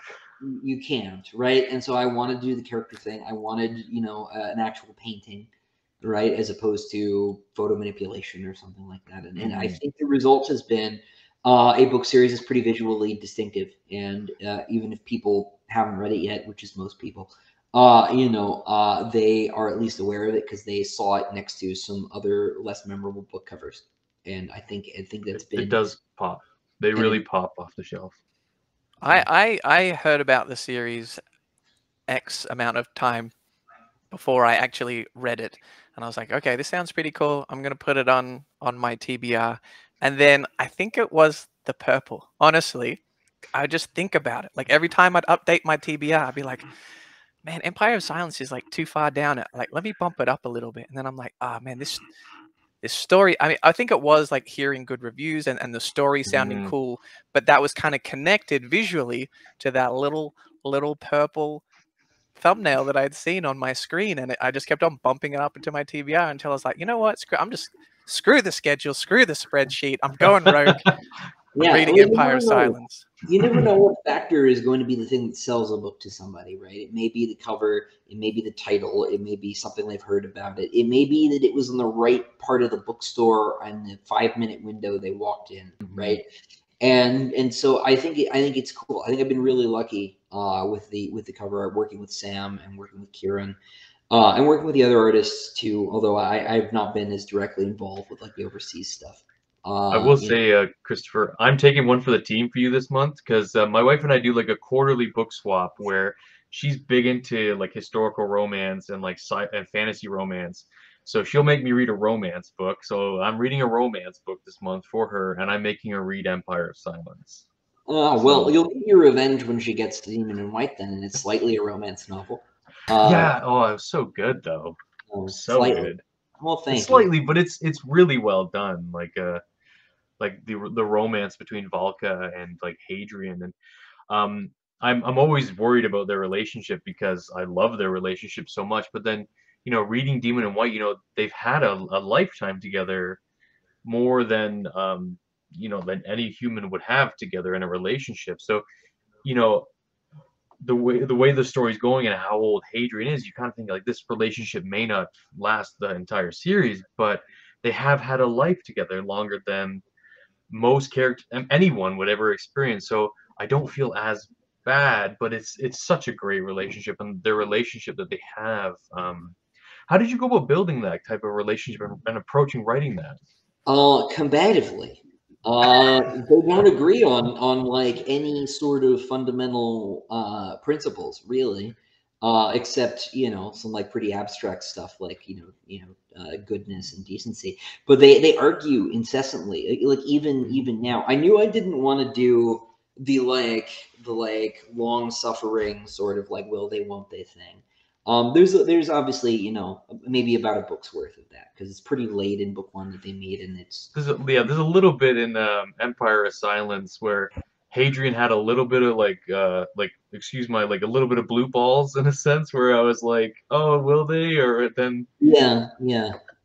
Well, he's young, right? He's a lot younger than her in the first book, right? Yeah. And that's another thing too, because that stops being the case because of not time travel, but space travel and people being frozen and things like that. So there are a lot of like weird little dynamics that are baked in there, right? And they're different cultures too. I knew I wanted her to be from a very different place because I wanted her to criticize his worldview constantly, not because I think his worldview is necessarily wrong. I think it would be stupid of me as the writer to say who I think is right or wrong about X or Y, but because having them argue about things is going to be more interesting, right? So she comes from this very critical place of him, of his culture, his people, his society, his worldview, his beliefs, and his actions, right? And he feels the same way about hers. And I think that they love each other despite that stuff.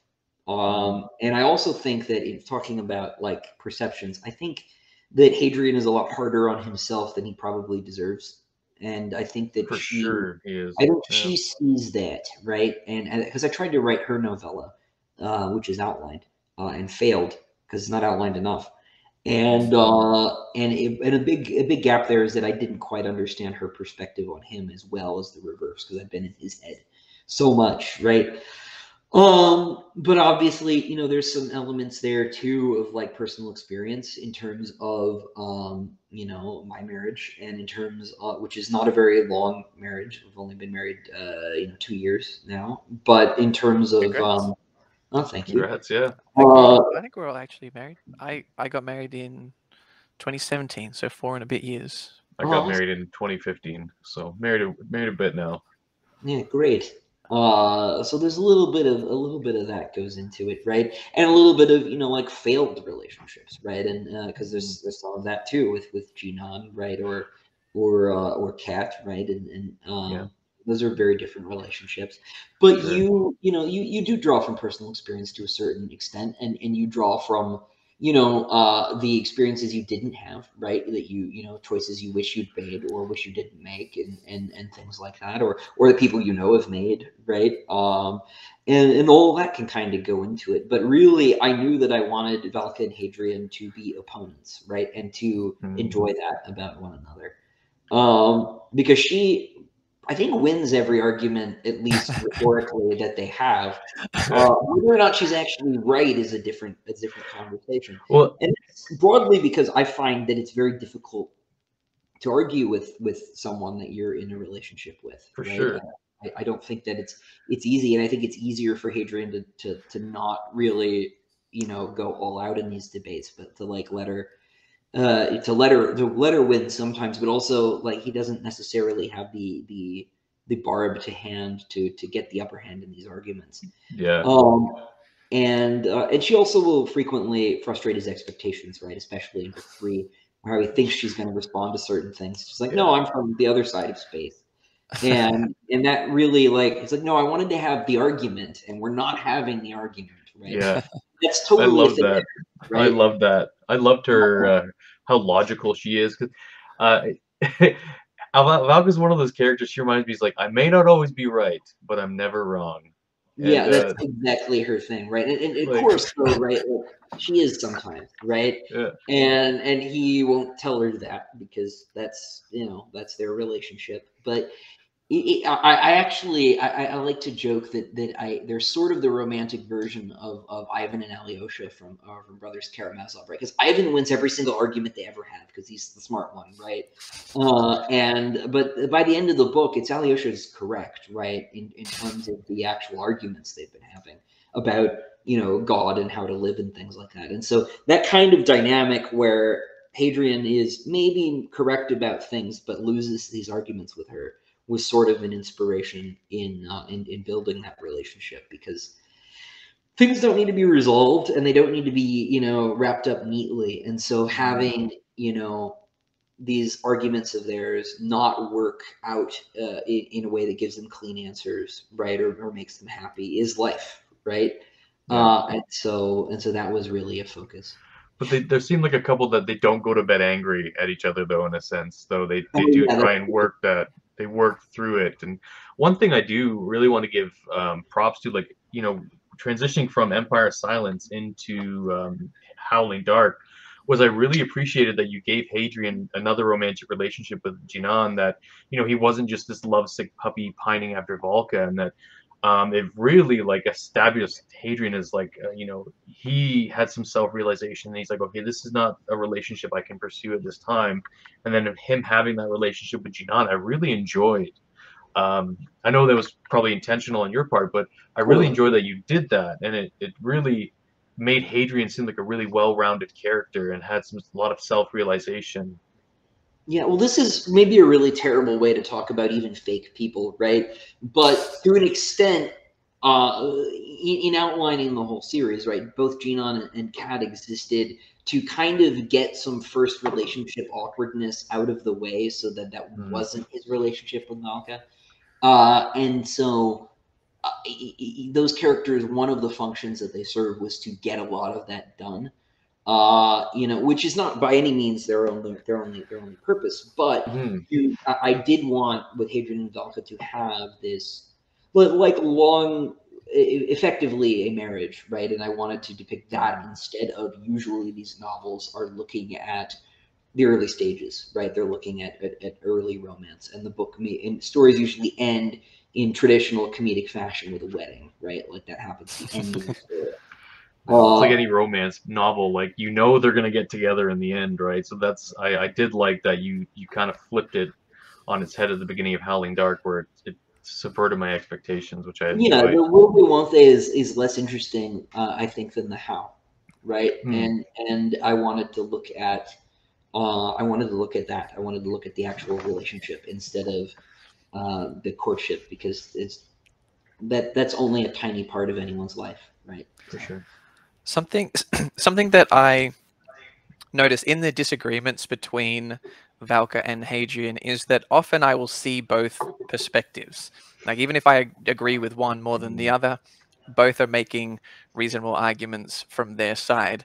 The one time where I was like, I'm sorry, I'm throwing all my eggs in the one basket was when, I might be getting the name wrong, when Hadrian has his first kind of quiet experience in Calaga. Is that the right? Yeah, Caliga, yeah. Calaga. And he tells like he's been gone for however long, comes back and tells Valka, and she doesn't believe him. And I think, and you can clarify this, it's due to the cultural differences of the Tavrosi. They're very like analytical. They don't have as much belief in the fantastical. But when it's such a crazy story. It's like for him to say that, like he's either being like really mean, just being totally obnoxious, like making something up, or he's like a lunatic, and she doesn't buy it, at least not at first. And I was like, oh no, this is that stressed me out. Yeah, it stressed me out too. Because I knew what was going on, right? And yeah, and it is for that reason, right? She is from this very materialist, rational, scientific place, and the word rational in that sense needs to be used very advisedly, because there are things that are beyond her experience, right? And so just to discount that because it doesn't fit the experience isn't actually rational. I think that makes more sense though. Like when you kind of address it a little bit in Demon and White, where when they discover, like, where Hadrian discovers what the quiet is and what their purpose is, that and like even just that the language she thought was a language isn't a language, it's really like technology.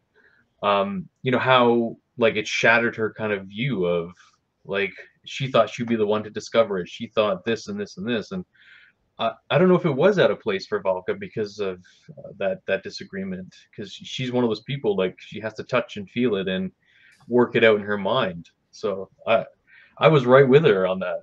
Like, it's an incredible series of claims. I mean, the world is a lot bigger in the Suneater universe. The galaxy is a lot bigger than anybody really thinks it is, right?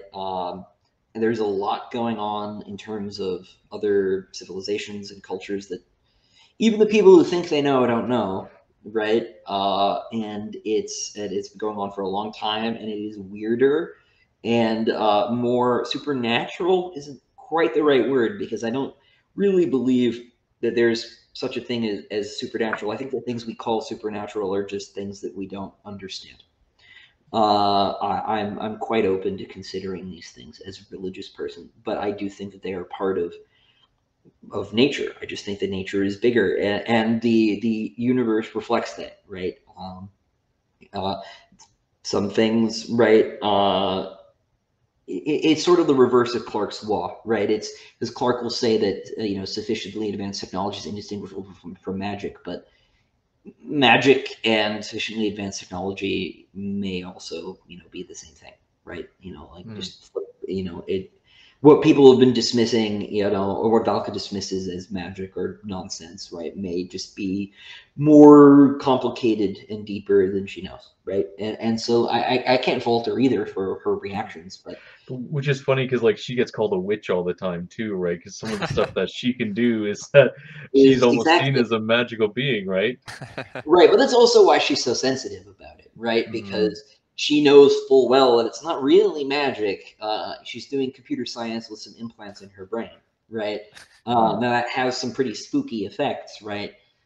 But she knows that it's not actually magic. But this is the sort of thing I'm talking about, right? Like, it looks like magic if you don't know what's going on. And so when you've got this guy coming out saying, there was a whole secret room, the ceiling was too high, I don't know what's going on.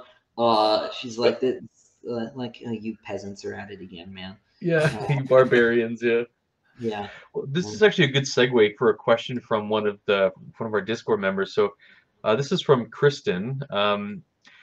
It's if you could go back and change one thing from a previous book, no matter how small, what would it be? Oh man. I think I would go back and I would just do a general prose cleanup on book one, because I think I could do a lot. I think I could hit a lot of the notes I was hitting harder now. It's sort of like if you listen to a musician do a new recording of the song from their first album and they like do the solo differently or something like that. And you're like, oh yeah, they're a much better guitar player these days, right? I think that I could do that better. As far as like an actual character beat, I don't know. I don't know that I would change anything that happens in like a substantive way. I like the choices that I've made, but I think that just the general quality of the work, particularly on first on book one. I could maybe do a little bit better. Book one's underrated. You don't need to change anything, Chris. People always come out with these like remixes and stuff, and it's like, yeah, it's technically better, but I like the way it was. It was Yeah, good. I get Leave that it too. alone. I get that too, but I like the Dio version of Paranoid better than the Ozzy version. So, there's a case to be made here. And this also actually, kind of could fit in with what we're talking about, right? Because if they were to package an updated version of book one as a new translation and introduce some discrepancies, then it would get really interesting, right? There's like a cool way to do this. I also don't know that I'm ever going to have the time to do something like that. That's a really advanced, big brain sort of thing to do. But I do think there are some places that I might polish, right? And that's true even of the more recent books, right? I'll reread something like Christopher. If you'd said above instead of on top of, the Senate would be better. Do you think in some ways so how old were you when Empire of Silence, or you wrote Empire of Silence? When I wrote it, I was 21. So do you think in some ways, obviously you knew the structure of your own series, the story that you wanted to tell, Hadrian would obviously age as the series went on, but you starting relatively young, do you think in some ways that has helped you, perhaps like your age, your maturity as a writer is reflected in the series as Hadrian ages? Yeah, big time. And most significantly in book one, is I underwent some pretty serious growing up between writing the first draft and the revision. To give a concrete example, and I recognize this may weird some people out because some people are not comfortable with talking about religion in 2022. But I returned to the church. I had been agnostic, and I returned to being a Catholic in the process of revising book one. And when I wrote the book originally, the chantry was just a cheap stereotype of religion. And I became very uncomfortable with that in revision, and I ended up making it a bit more complicated. It still is, but Hadrian has very complex attitudes towards other religions, right? It's not really big on the chantry, which you can tell is obviously a political farce, right? But he is obviously a bit more skeptical of that attitude in general. It's sort of one of the things that he and Valka fight about. And so I ended up getting a lot of distance between Hadrian the character and Hadrian the narrator because of those life changes. And I think that was to the benefit of the writing. I think the end product is a lot more interesting and distinctive than it would have been if I hadn't grown up at exactly the right time. And so that's a very concrete example. But two, right, like as things have gone on, like I got married in the process of this, right? And so I always knew I wanted to write their relationship mostly as it's sort of a de facto marriage, right? They're not formally married, but for legal reasons. But I knew I wanted to write it that way. But I think I could do it better now than I could have 10 years ago. And so I think things like that have been helpful. And so yeah, I think totally getting older, to the extent that I've gotten older, has been helpful. Yeah. You're not quite keeping up with Hadrian, but yeah, maybe not. Not yet. But I do like how Hadrian does feel older in every subsequent book, where his mentality, like he has this this mental growth, and you can feel it without you having to really change Hadrian too much. And I really appreciate that. And how do you go about trying to write someone who is like 200, 300 years old? I basically treat him, and I treat everybody, as kind of a new character every time I start the next book, because there's been so much time. And so I just take into account the parts that are the same, right? But I will make some pretty intentional choices talking about hitting those notes, right? In how I want the character to be different now that it's been 200 years, right? And the reality is, I think that people are actually pretty static once they grow up. Like there are some changes that get made, but my father will tell me that he still feels like he's 25, right? Like in his head, right? And he's pushing 60, right? So there are some, obviously, like he's not 25, right? But like he still feels the same. I think broadly that principle is going to hold true when you're 300 as you were at 30, right? If that's even possible, which it probably biologically isn't. I don't know that we can actually stretch our telomeres like this. But I kind of thought the general principle would hold, right? There's just more of everything. There's more loss. There's more, good moments and all of that. Yeah. But I do think that he basically feels like an adult and has felt like an adult the whole time. But, some more things have happened. So it's really just about reacting to those new events. I guess this kind of ties into one of my favorite characters in the entire series is Karn Sagara. I absolutely love Karn. He's probably one of my favorite characters. And Howling Dark. The cover art for Howling Dark is my favorite cover art of the series. How did you write this character? So one of the things when I just sit there and hallucinate while I'm reading, and when you first meet Karn, like this was, I'm just keep saying to my mind like, this needs to be made into a movie or a show because you wrote it so cinematically that it was so well done. And it's just, how do you approach writing a character that's 15,000 years old? I just assume he knows everything. Everything. At least actually, for starters. And he kind of wants everyone to know it. But the big thing about Karn is that time is very meaningless to him at this point, right? Because he also not so much because he's so old, but because he has no expectation that he's going to die. Yeah.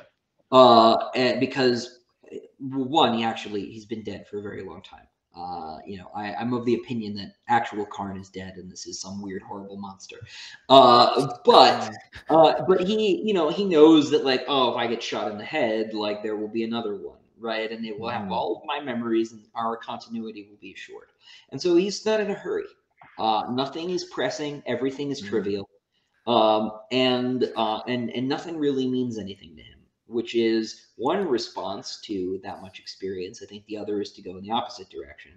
But he has become pretty, nihilistic and materialistic. And that's why he's so interested in aesthetics too, right? Is because it's kind of the only new thing that's left for him. Yeah. Because he's heard all of the arguments for things and he's decided what he thinks is right. And his mind is made up. He's not open to persuasion at all. He's a collector too. I love that he had this collection of art, and like the first thing he says to one of the first things he says to Hadrian is about his sword, that the high matter sword that Hadrian had, and how he tried to buy it off him, right? And like I don't know, this character was so cool, and I like how you really reference like the ship of Theseus with Karn, right? Yeah. I love that. For those who don't know, the ship of Theseus is it's like a philosophical construct where the Theseus had the ship and it aged, and then they would replace the boards, and they would replace the mast and replace the sails, and then eventually it's a completely different ship by the time everything's been replaced. So is it the same ship, even though it looks the same, but all the boards have been replaced in a sense? So I just love that character. The other thing that's worth noting too is the new incarnations at the end of the book do not behave the same way. If you look, they have very slight personality differences, and Hadrian is kind of sensitive to them. And that's because if you just copy your thoughts into another brain, you're looking at a different body, right? You're looking at a different endocrine system, right? Different hormone, balances and things like that. And so there are different behaviors that sort of manifest. Theirs is not the same person incarnation either, right? And so what's sort of constant between him are sort of his more rational, like logical detached thoughts, but he's been experimenting with different bodies as another form of novelty over time. And he's one of my favorite characters. I definitely want to, go back and deal with that part of the universe at some point. Because that was going to ask one of those questions. Oh, sorry, Jonathan, you go ahead. I was just going to say it was interesting talking about the perception of time. So, for example, like it made me think of a little kid that's getting impatient, having to wait 3 minutes for the muffins to bake. And then me, I'm 30 and I'm getting impatient, waiting 3 weeks for Kingdoms of Death to be released. Kansugai is 15,000 years old or whatever he is. He's like, if it's going to take me 3 years to answer this question, you will wait. Yeah. That was sort of the thing I started with that character, was that he was just going to make everybody wait because he's not in a hurry. And also his customers are all dying, right? So there's like an element of cruel amusement you know. I like that when they're all in this room and they start to smell and all their clothes are like soaked through with sweat and like they just grungy, these Palatines. I like that. It's like, he just doesn't care. He puts you in your place. And one I would love a Karn Cigar short or even a story, because that was one of the questions we asked. Like, we were asked by people on Discord would you love to explore like writing a Karn story? And the biggest one was, would you ever write a Simeon the Red? We're hoping for a Simeon the Red trilogy. I don't know about trilogy, but yeah, I want to do a Simeon story for sure. The obstacle there is I have to do another alien language, so it won't be next. As for Karn, yes, I don't know that it'll be the origin story. I don't think that's the most interesting story I could do with him anyway. I know some people have been like, "Can we do his like origin story?" Like, fighting pirates is cool, but he's not Karn yet. So like, what would the point be? But yeah, no, totally. In both of those cases, I would like to do that at some point. We'll get into a question here that everyone's really been asking is, what was your inspiration for Tor Gibson? Oh, that is a good question. I don't know that it's any one person. So, if you've read Demon in White, you know who he's named after. He's because the Scholiasts all take the names of previous academics because they are not supposed to be contributing to the cause of science or arts and letters for their own sake. They're not out, so they take old scholar names because it's not about them. And in the same way that like you take a confirmation name, right? Yeah. Something like that. And so he's named after my friend, Christopher Marcus Gibson, who is a classical philosophy lecturer at Princeton. I grew up with him, and we've been friends since fourth grade. I was in fourth grade. And so he helps me a lot with more obscure philosophical references. If I've got like an idea, I'm like, wouldn't it be cool, like science fictionally, if X or Y? And he's like, oh, there's actually this old philosopher who has a similar idea, and you could sort of fit that in, right? So he will help me with stuff like that. But as far as the actual relationship between Hadrian and Gibson, it's not so much, they're not, equals growing up in grade school or anything like that. So it's not, he's not really the inspiration there. There are probably, bits of my grandfather, right? In there. There are probably bits of certain school teachers that I've had. But I knew that I wanted Hadrian to have this older mentor, and it's a little bit of a stock character starting out, right? Like, there just is the older mentor character, and so you draw from a lot of different places in building someone like that.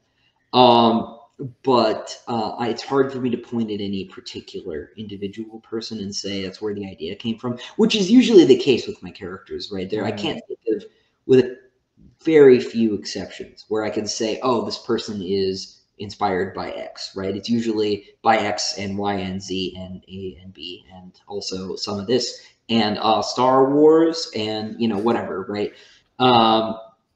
So that is hard to say for sure, but my friend, Marcus is there's a lot of Marcus there in terms of the the information and stuff.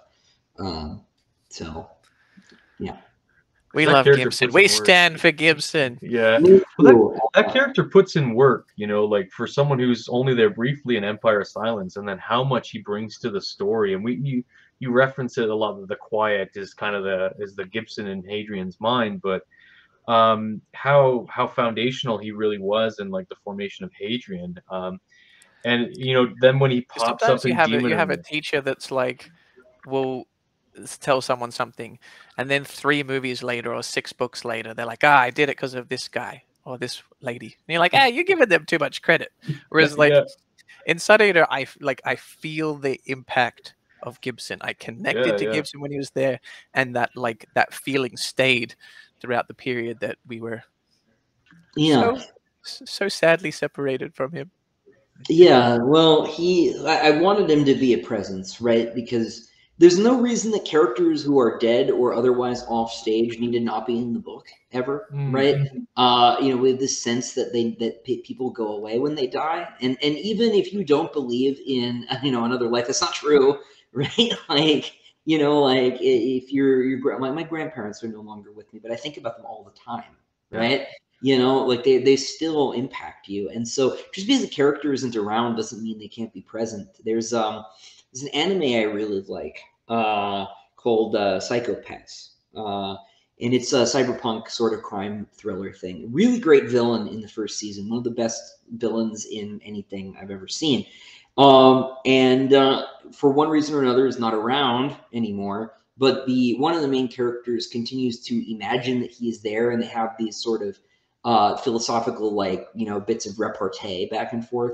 And it's unclear if he's hallucinating or like is like really losing it, or if it's an actual ghost, or like what's going on. Because the show never commits to like giving you an answer. It doesn't need to, right? It's just an excuse to have those two characters talk. And we have this sense in modern storytelling that like we need to just depict what's actually physically happening, right? Like there's no formalism, there's no surrealism, there's no, you know, abstraction at all. It's just the real events are on screen or on the page, right?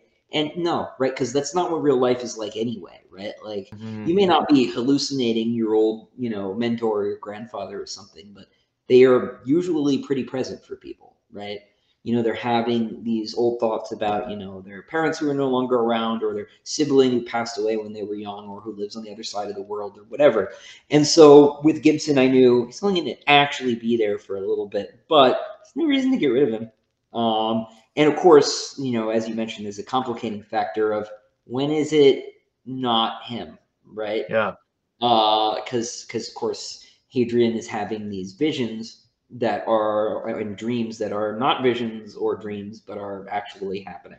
So, so we talked about, you know, not doing the things, only depicting what's actually happening, but sometimes it's actually happening, right? So was the intention always to bring Tor back in Demon in White, or was Yes. that something? Okay, because that was like when that happened, I was like, okay, like you're hitting me on an emotional level I wasn't ready for when I read it.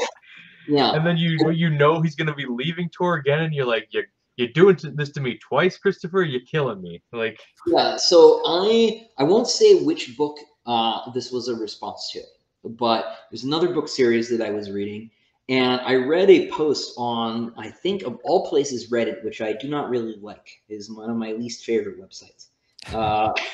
Meaning no disrespect to any Redditors watching, it just doesn't work for me. And they said, I don't care about any of these other characters this main character is wandering around with. All I want is for him to go back and talk to the old guy from the first book and show him how he's doing. And I was like, you're right. That is actually all I care about in this series. And I don't know why we're dealing with any of this other stuff either. So I'm just going to steal that from this post here complaining about this other book and actually do that. And this was like 7 years ago that I read this thing. And I thought about it. Like, they're right. This is exactly what people want, you know? And you do, as a writer, want to give the people what they want. You want to hopefully give them something they didn't know they wanted. But you don't want to like go and like punch them in the nose like certain Star Wars film directors have said they wanted to do, right? Yeah. Like you're not trying, like I'm not trying to hurt anybody by telling the No. story. Even bad things are going to happen, right? You know, and I do want to like surprise you and pull the rug out from under your feet, but hopefully what's under the rug is like a thing you never knew you wanted, right? From the story, as opposed to like, you know, blue milk. It's like closure, though. Like it was the closure you needed, I think, as the reader, where it's just like if you lost a loved one suddenly and then you never got to say goodbye, and then you know you find that like that loved one didn't pass away or something like that, and that you could have those final goodbyes with them, and that you know that Hadrian still had something to learn from Tor Gibson, like in you know. Go ahead, John. I was gonna say I knew I needed that interaction between Yeah. Hadrian and Gibson. I didn't know that I needed that interaction between I Valka and Gibson. Valka, I was yeah. like, oh my, why are you trying to make me cry? It's like 11:30 p.m. That's exactly why. Yeah. Well, I think it's because like we know Valka's never gonna meet Hadrian's dad, and like Tor Gibson is essentially Hadrian's father, and I think that was like almost not what's the word, like I'm looking for, like when you accept someone into your family and say, you know, like I'm gonna accept you as part of my family. So I think that's what that I really felt like to me when where Tor Gibson accepted Valka, and you know, it's he's introducing his loved one to his father, really, and I really loved it. Yeah, well, it's like we said, right? You know, there's not usually a lot of these human moments in a lot of science fiction series. There are exceptions. I'm a big Lois Bujold fan, but I knew I wanted to do that sort of thing. I want stories are fundamentally about people, right? Mm.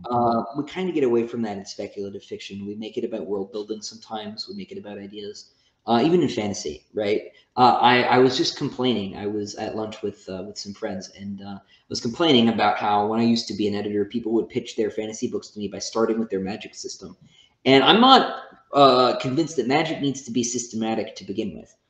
So I already don't like that that was your first premise. So you're off on the wrong foot. But you've talked for 10 minutes here, prospective writer, and I don't even know what your main character's name is or what their problems are.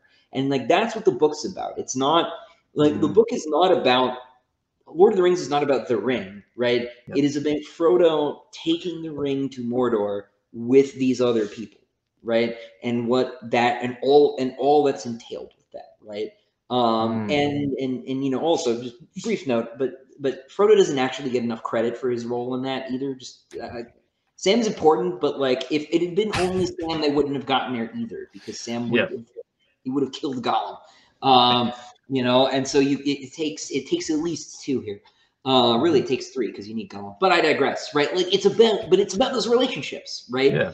The story is about those people and what they do. It's not about the ring and how the ring works and why does it turn some people invisible and turn some other people into ring raids and make some other people crazy and want to be king of the world. Like it doesn't matter. Like you don't have to explain that stuff because what matters are the people. And, Yeah, like I'm a totally character driven reader, and like I can forgive a lot of plot stuff, and like the characters really need to speak to me, and yeah, it's just I totally agree with everything what you're saying there. Like, you know, you need people need to be attached to those characters, and it's I've read a lot of I've read a lot of books, and you know, I've read a lot of books lately that have been a big miss for me because of those type of things where the characters were devices for either exposition or they didn't feel real, and I think that's the you know, the goal is to write something that resonate with people, and I feel you really do that with this series. And I was gonna put Arthur C. a Clarke didn't need any characters. Childhood's End, one of the best books ever. Couldn't tell you a character name in that book. Still one of my favorites. Corellin. Well, yes. Yeah, Yes, it's I all guess kind of a character. gotcha. But I mean, I think, I mean, I agree with what you guys are saying, though. Like, for me, the importance of the character is relative to the time spent on the character. So if we spend a lot of time with characters, like inside their head, their thought process, their motivations, their opinions, their politics, but I don't find them interesting, I don't engage with them, I don't care with them, that's going to hurt the book. But if it's, I mean, you know, Childhood's End is like 200 pages, very much focused on the high concept. The lack of, although I mean, it does, I'm exaggerating to make a point. It does have a couple of characters, but the fact that those are relatively thin, that's not the focus, for me doesn't hurt that particular book. But right. if I wasn't interested in Hadrian, if I didn't care about Gibson, I didn't care about Valka, those moments would not land in Suneater. You'll just be wasting your time. Yeah, I completely agree. Because like I don't know if this is something you said, Christopher, or if someone said, but where Hadrian Marlow is an Anakin-like figure where making the choice to become Darth Vader was the right choice and is the choice that needed to be made. I don't know if it's something you said or is that something that's my 10-second sales pitch for customer conventions. So I love that pitch. And I will say I actually dig high matter swords way more than lightsabers. There's something about lightsabers that just I don't know, feel like fruity. I don't know, like they're Fruit Loopy. Whereas the high matter swords, like they feel like I'm down for it. I like those. What was the was lightsabers the obvious inspiration for those? I wanted to fix lightsabers. I love lightsabers. I think they're the single greatest bit of sci-fi tech ever. You know, they're visually exciting. You know, they're cool. They're also swords. You know, which is still like probably the coolest human invention, except for maybe air conditioning. You know, but The one thing the Romans didn't have. uncool, but I'll take it. Christopher Ruocchio likes air conditioning, dislikes Reddit. Ironically, I use the Reddit system to grade those two things. That was just to rumble me. No, I should explain. I don't like websites where I can accidentally read about myself. And by accidentally I mean when I succumb to the urge to Google my name or Reddit search my name. And so you know, that's why I don't like it. But I digress. No, so it was lightsabers, because I don't want anyone to feel like I'm attacking them when I say I don't like their favorite website. It's just not, anyway. Not for me. But you know, it was lightsabers. So my dad would make fun of me when I was Star Wars kid. You know, for playing with flashlights, right? He's like, you realize you've tracked that beam across your face 8 times, right? Like you're gonna die because the blade has no mass. Right, and of course, we've like arrived at this place now in talking about Star Wars, where we're like, oh, well, the Jedi have trained using the Force so that they don't kill themselves with these imbalanced bad swords, and I'm like, that is a terrible explanation. It is absolutely post hoc.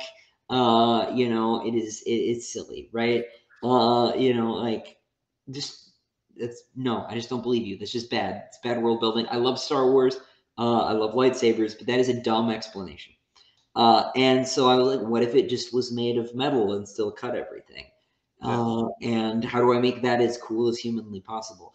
And so I did that because I've written a short story called The Duelist, which is just about a sword fight with high matter swords. And I have no idea how to make that metal exist or sound plausible. I've put some, you know, I've put like a very thin veneer of science words over how it works. Because what I'm more interested in is how that technology changes the actual fighting, right? I want to, because if you've got a weapon that'll cut anything, then you don't need to put any oomph behind a strike, right? And so you can do weird things, like you can thrust past somebody and they can parry, and then you can push the weak of their blade and still cut their head in half, right? Like you can do all sorts of weird stuff. You can stab with the edge of the blade, you know, and so I wanted to look at how those mechanics changed fighting.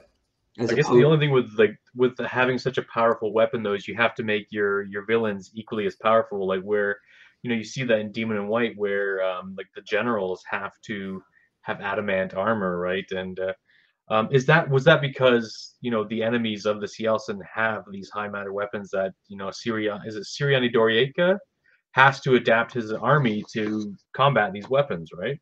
Yeah, exactly. So, because Siriani is special, right? Because it has realized it has ambitions. It's not just hungry like the other princes of the Cielcin, and so it needs, if it actually wants to wage a war in a way the other ones are just interested in raiding, right? It's the difference between, you know, Viking warband leaders and, you know, the Russian Tsar, right?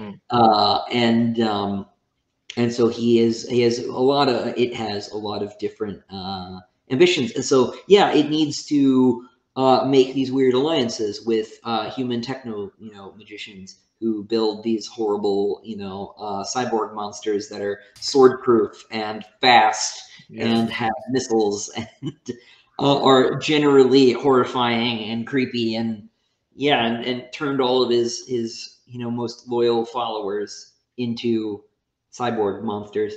I was going to ask on relation to that, because we know in the end of Demon in White that there were 6 generals that were created, or that there are 6, and you know, we lose 2. He loses 2. How come they don't get replaced? Why does it, in a sense, that he just? Are you sure they don't? That good point. Raffo. Yeah, you'll see. Okay. You'll see. But good question. Good question. Yes.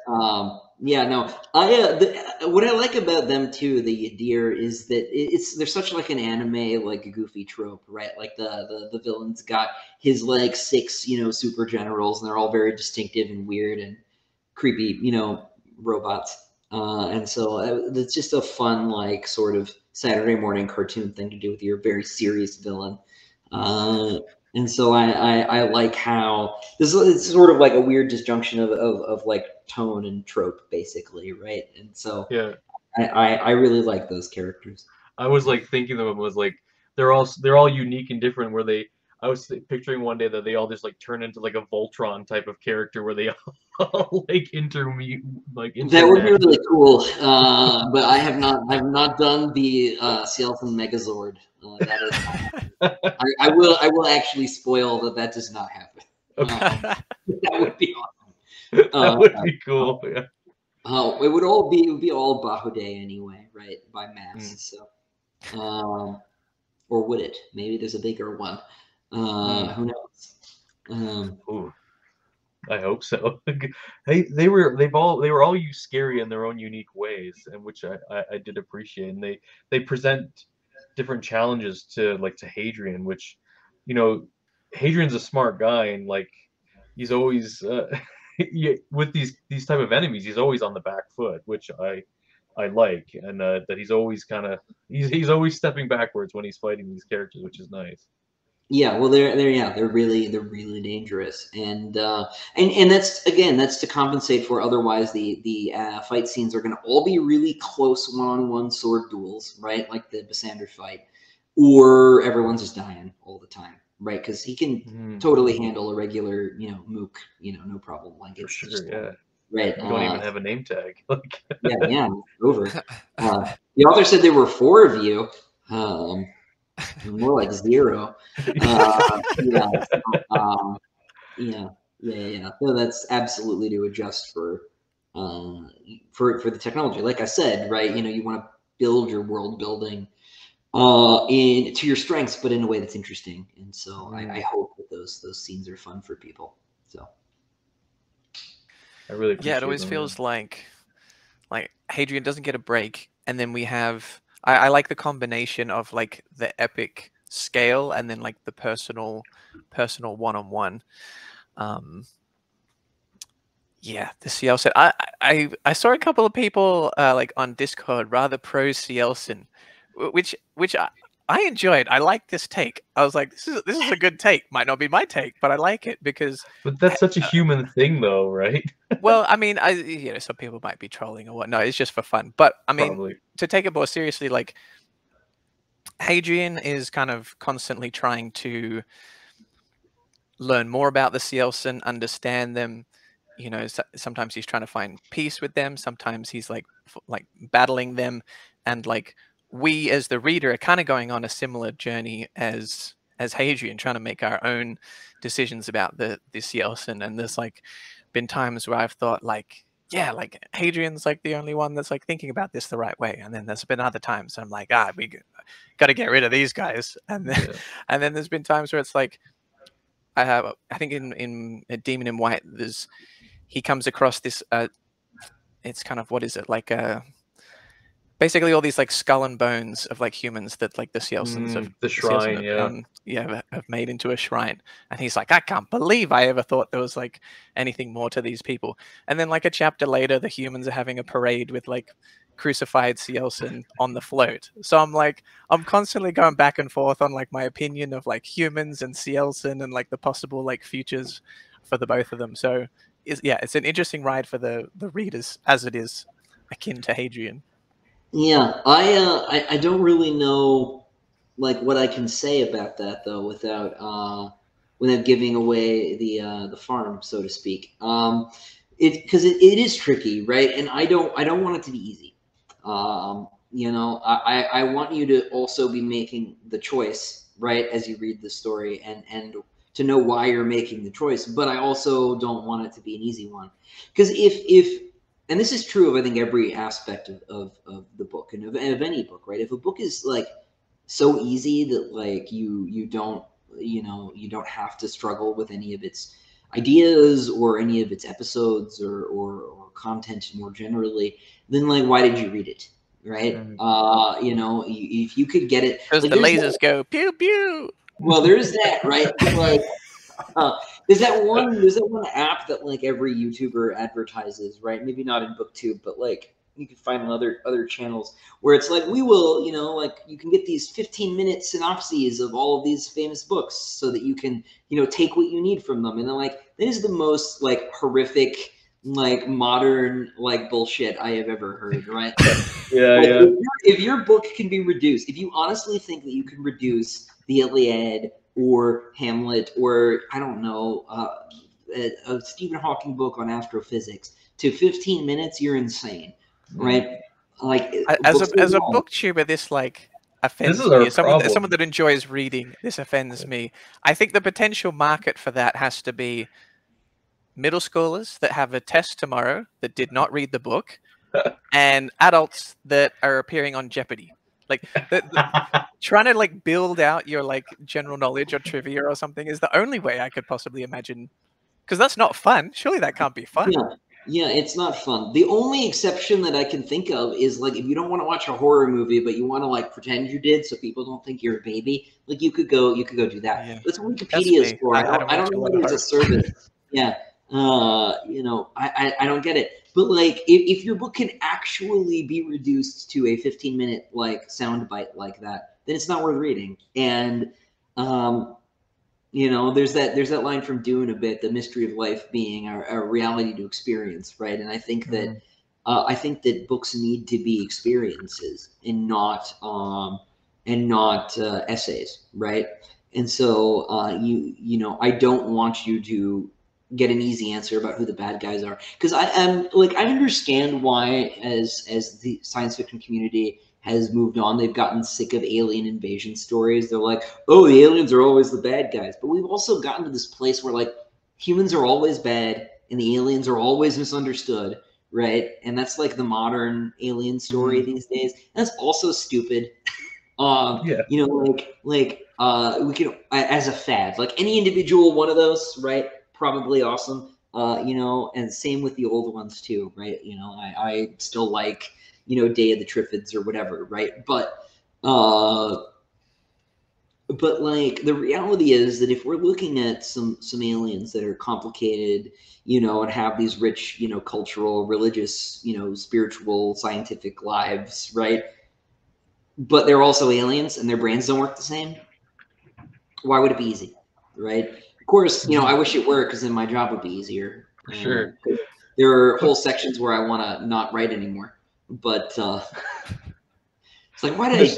There's so many characters that make it more like it does make you question like with like is it Tanavaran and hopefully I'm saying that right in Howling Dark, where when you get a Cielcin on their own, you can have conversations with them and humanize them in a sense and have common ground. But then when they're in when they're in a bigger group where they kind of act like a hive mentality, like you see the Cielcin like throwing themselves off, or like kamikazing themselves in like Demon and White too. So they're a very interesting species where they do have these layers to them where when they are alone and can be or one-on-one they can be spoken to, and then when they're the bigger group with their leader and their princes, like they go into like a hive mind kind of mentality, which Of is course people do too, right? oh yeah, of course. And how. But the salesmen are much worse, right? They're much more rigid in their social relationships and things like that. They cannot think outside of their boxes once they're in them. And so that's part of where that difficulty comes from, because it's almost like there could be another way, but probably not, right? It's probably too late, and it was probably too late, a million years of evolution before. But there's still like those little tiny glimpses there, right? And I want that to be hard.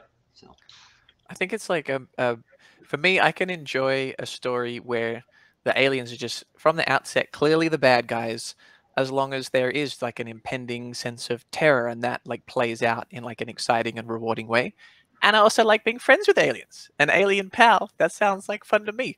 And well, if I'm trying to figure out somewhere in between, and that's like a complex journey where I don't know, it's all about like, is it for me? Do like in terms of like trends, I don't really mind it which trend like an author picks, as long as like you take me on a journey with those aliens. For sure. One thing is like the Cielcin aren't the only aliens, right? You get the Urchtani and then the aliens on Imesh, like those are great. Like you see like these like the ones like the blundering kind of mindless like ones on Imesh. I can't remember what they're called. Sorry, Christopher. The Umand, yeah. Yes, and then when you see the Urshtani on Gododin, I was just like these Yeah, are but the then you aliens I fall want to in like. love with them. Yeah, Christopher kills them.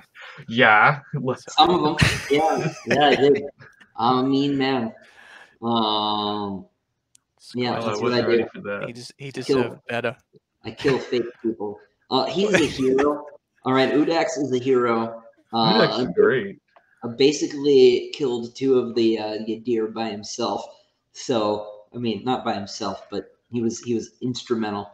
Oh We yeah, Twice. got Hadrian the Marlow. we stand list up here. We got we stand Gibson, we stand Udex. Yeah, no, he's one of the good ones.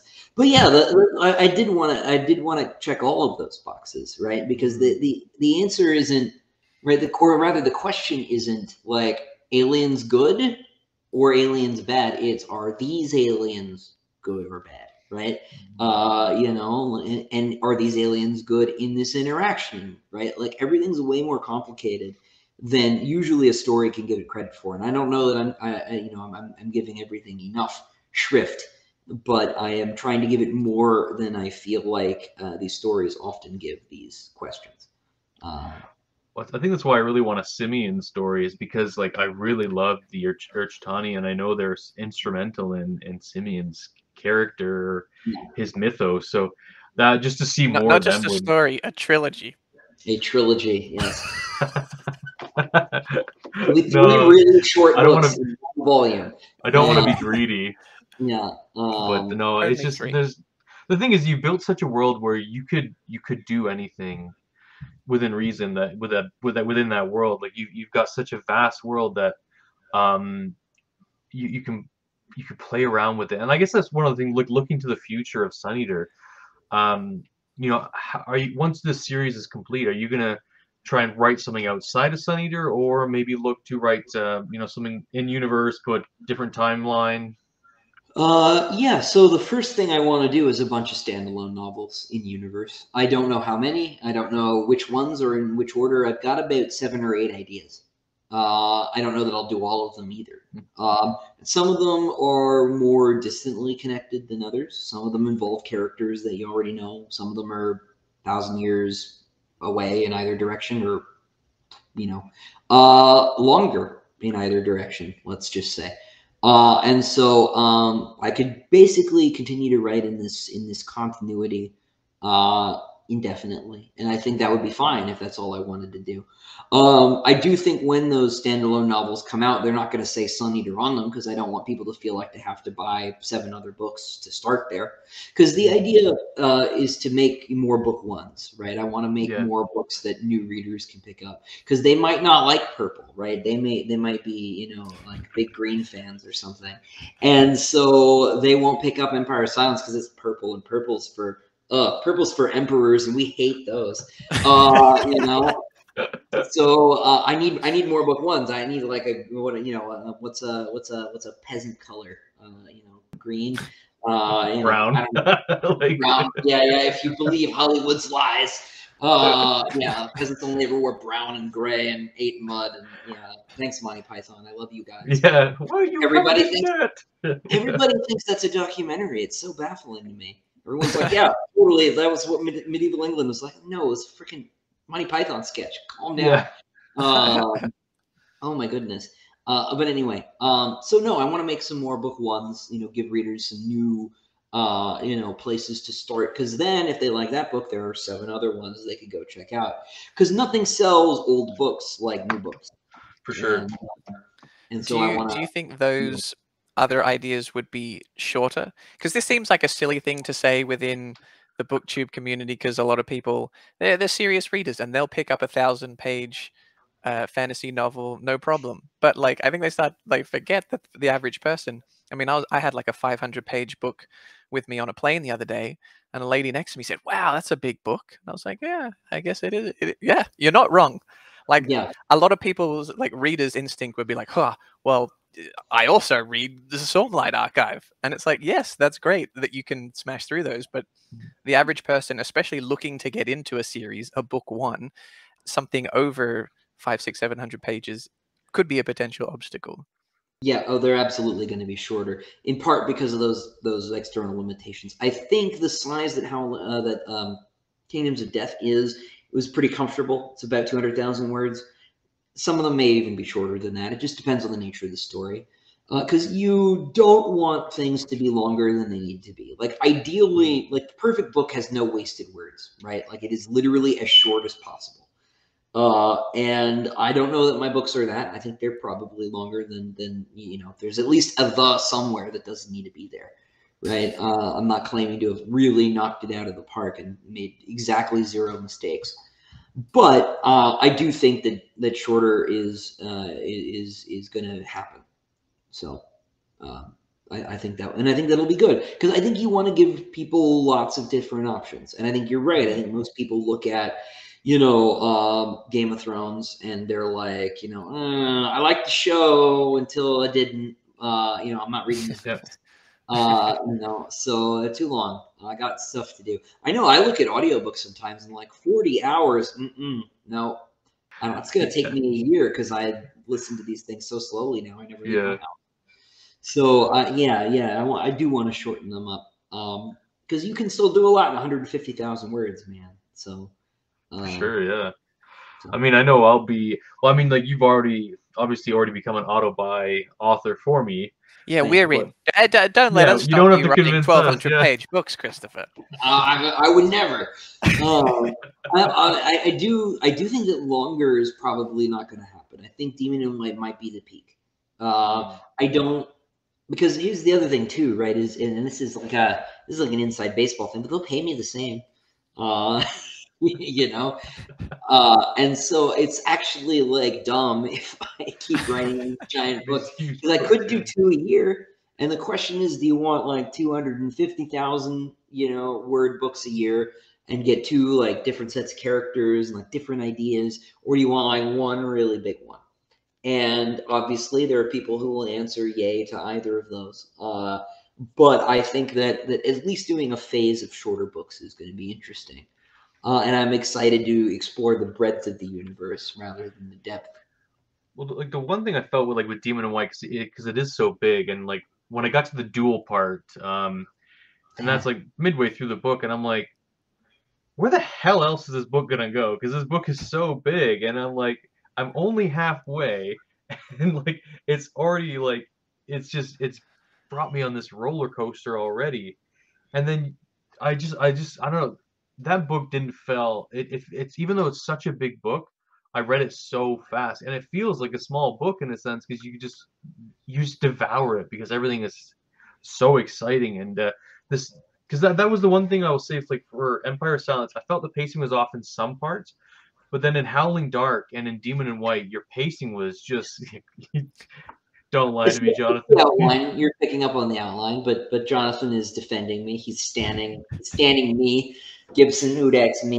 Yeah. Book 1 is underrated. And book 1. But you're just again that pacing, how you and it didn't feel like it felt like it needed to be that long to have that story, and I really, even though it's a big book, and I'm actually dreading kind of reviewing it because how do you boil that type of a book down to 15 minutes and try to do something spoiler free or try and tackle it with spoilers too. It's for a spoiler re-review of Demon and White. Check out Words in Time. YouTube. Yeah. Check it out. Well, he does a good job of it. He is Jonathan is the master of the spoiler free review. There was one thing I wanted to ask for Demon and White that was that you hinted at. What was the significance of Harry Truman and Horizon's Door being there? I don't know that I want to answer that one. I think it's obvious if you think about it. Okay. But I don't want to spell that one out. Okay, I'll go back and I think you can pick it up. All right. No. I like that. Okay. Something to keep an eye out for on the reread, Dan. Yeah, I know. It's the thing is like it's hard with BookTube where rereads really hurt your channel. They really hurt your momentum, and this is a series I obviously do want to reread and will reread for the rest of my life. It's I don't know. I'm so ready to I'm ready to dive back into Kingdoms of Death. But I want to see if we got some more questions here. There was there's one question we got from Liam over at Liam's Lyceum Hemvar, is Oh, about cool. the Foundation War. Is there any interest in exploring that one day? Oh man, that's actually one that I think I shouldn't tell for a couple reasons. Mm. I think it's more interesting if you don't know everything about it. Not because I think it's not an interesting story, but because I think it's bigger in your head than I could make it. Mm. Because like is an interesting thing about about ancient history, right? If you read about and that is what this is to them. If you read about Sargon of Akkad, right, or about at Babylon in general, right? You realize that the Sargon called himself king of the universe, right, and he ruled like half of Iraq. Yeah. Right. And so after this story, if we scale back and we're just looking at like a couple solar systems and like these big sort of like mythical godlike monster robots are suddenly very on the page, they get less scary. In I the get what same you're way saying, yeah. that like if you look at Sargon, king of the universe, and realize that he is king of a portion of Mesopotamia, then he gets less cool, right? Yeah.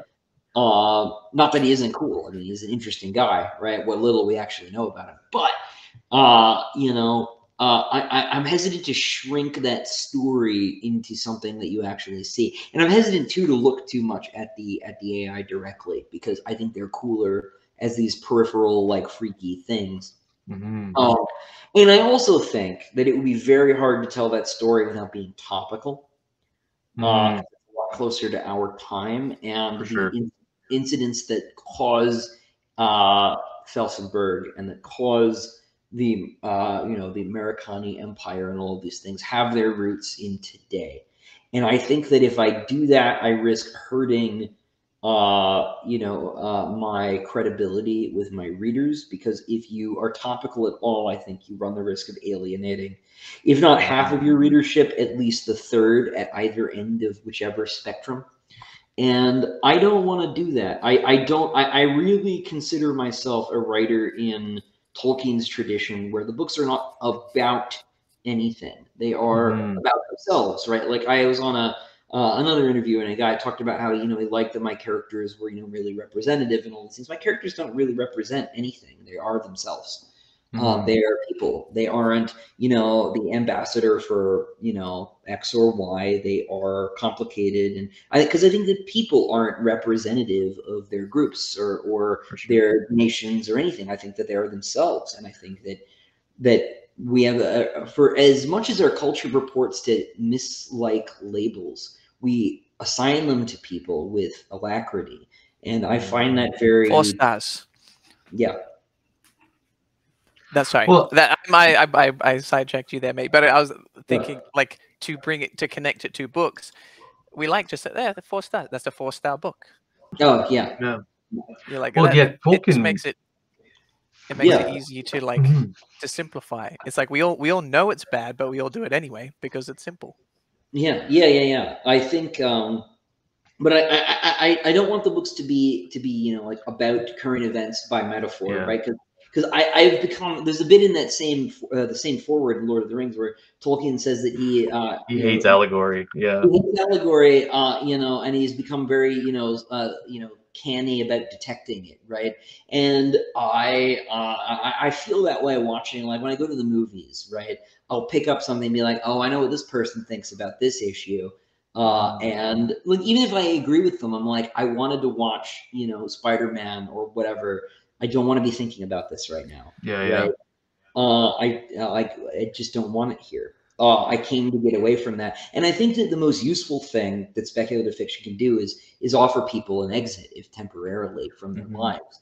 And so if you make people look at their life again while you're doing it, I think you're missing the point of the story. Or of storytelling generally. There are people, of course, feel differently. They feel that their mission as a speculative fiction writer is to rub your face in the mud. And that's fine. People like those books, but that's not my books. And so I think it'd be very hard to tell that story in a way that would make me happy. As cool as robot monsters are, I think I probably engage with the... Sorry, I was going to say, I think I probably engage with books perhaps in a similar way, in the sense that I'm quite the escapist reader. So I much more enjoy reading about like in-world dynamics than real world, and it can be done well. I'm not saying no one's done it. There's been like great books with great points, great messages that reflect real world things, but Totally. often if it's something you don't agree with, you're probably not going to enjoy it. And then, but even if you do agree with it, you're kind of like, well, I feel like I'm getting hit over the head with something that I already agree with.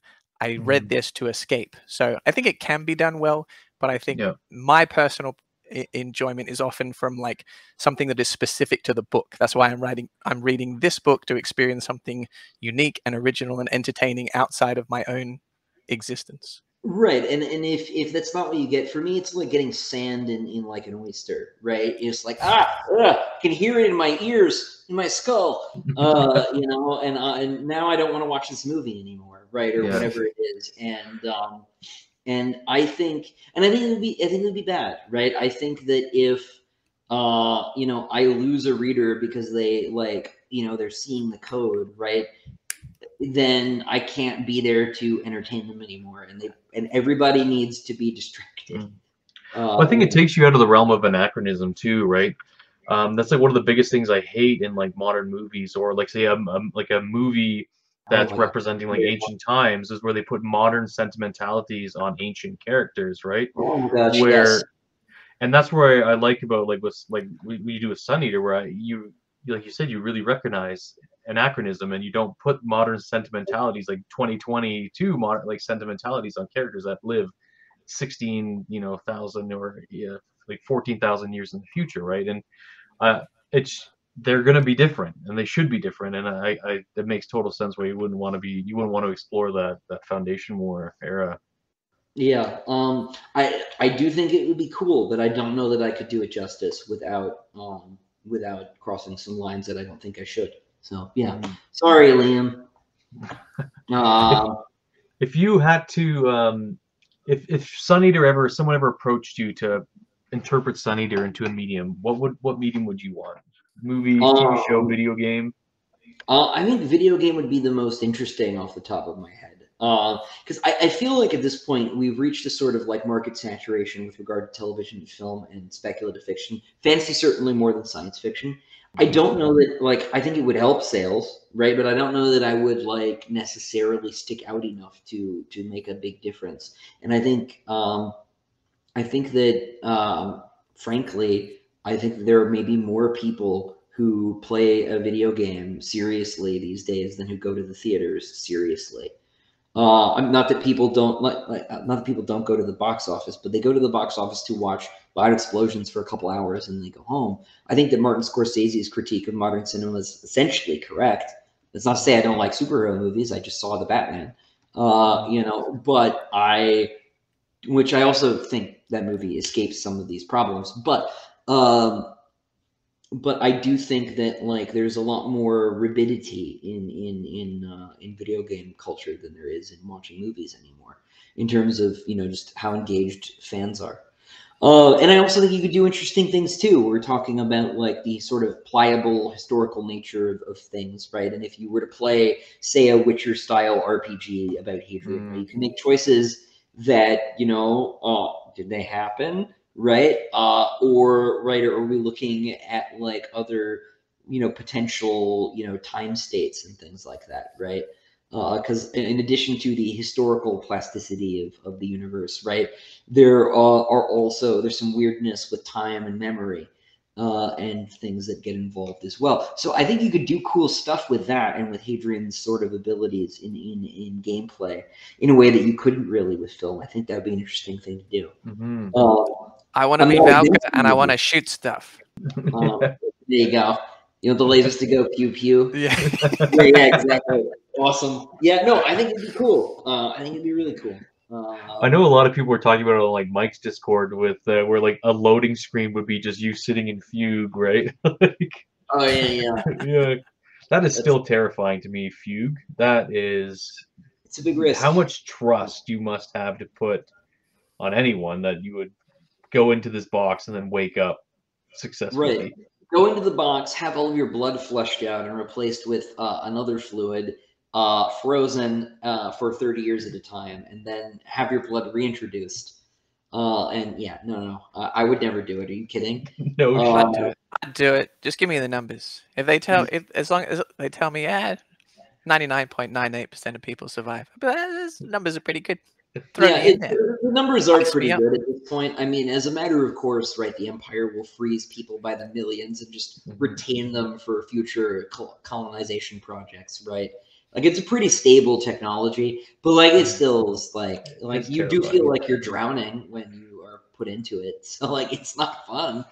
It's probably like flying. Like, but I'm sure flying was terrifying 100 years Yeah. ago. But now everyone will get on a plane. Jonathan, you see like we'll be hopping in Fugue. No problems, mate. You see like you'd be the guy who'd walk around the few containers like drawing mustaches on the like on the glass of the few container like an eye patch. I should do that. That's a Lorian move. No, totally a Lorian move. Yeah. I will. I should do that. I should do that. I might. You'll have to like, write me in somewhere maybe. Yeah, if I steal that, you'll know. Okay. You'll know. Well, yeah. We have a couple more patron questions. I want to make sure I don't. Yeah, miss any. let's see here. I wrote a few down here. Okay, favorite and least favorite moment to write for each book. Maybe you can limit it to like if you want to say each book. Favorite ever is the Colosseum sword fight in Demon in White. I planned that scene since I was a kid because I thought catching a lightsaber would be surprising and cool, and I wanted to do that. And so there are a few scenes in the series where like I got to it, I'm like, oh, it's finally like my time has come, and that was really the king of them because I just thought it was a fun sequence and I thought it would be awesome. As far as least favorite goes, I mean, there's like least favorite, like tedious, like basically like any sort of like council, like conversation chapter is hard to write. There are a lot of people speaking. It's hard to keep track. These aren't like fun to write. And I'm not one of those authors who says like, if you're not having fun writing it, don't write it. Cause like sometimes like you just don't want to write the thing that's next. And so those chapters are sometimes hard. But like actual like unpleasantness is probably the negotiations at the end of Howling Dark. They're just complicated to try and like understand the linguistic differences and things like that. It's not easy, and I wanted that to be over very badly. Those are really those are really key moments though in the book where you really start to realize how alien the Cielcin are and how like their evolution is completely different from ours. And so I know they probably you said they were tedious, but I know we needed them as a reader for sure. Yeah. Well, that's part of what I mean, right? People say like, don't write the scenes that make you unhappy, but like I had to, right? Like those are just not skippable, right? And they're also not easy, and sometimes I bet like, those people don't eat vegetables. Yeah, they probably don't. They're like, you can just eat cake and like, you take a multivitamin, you're fine. You don't even have to taste that. Yeah. No. Yeah. Exactly. See if I have any. Oh, here is one.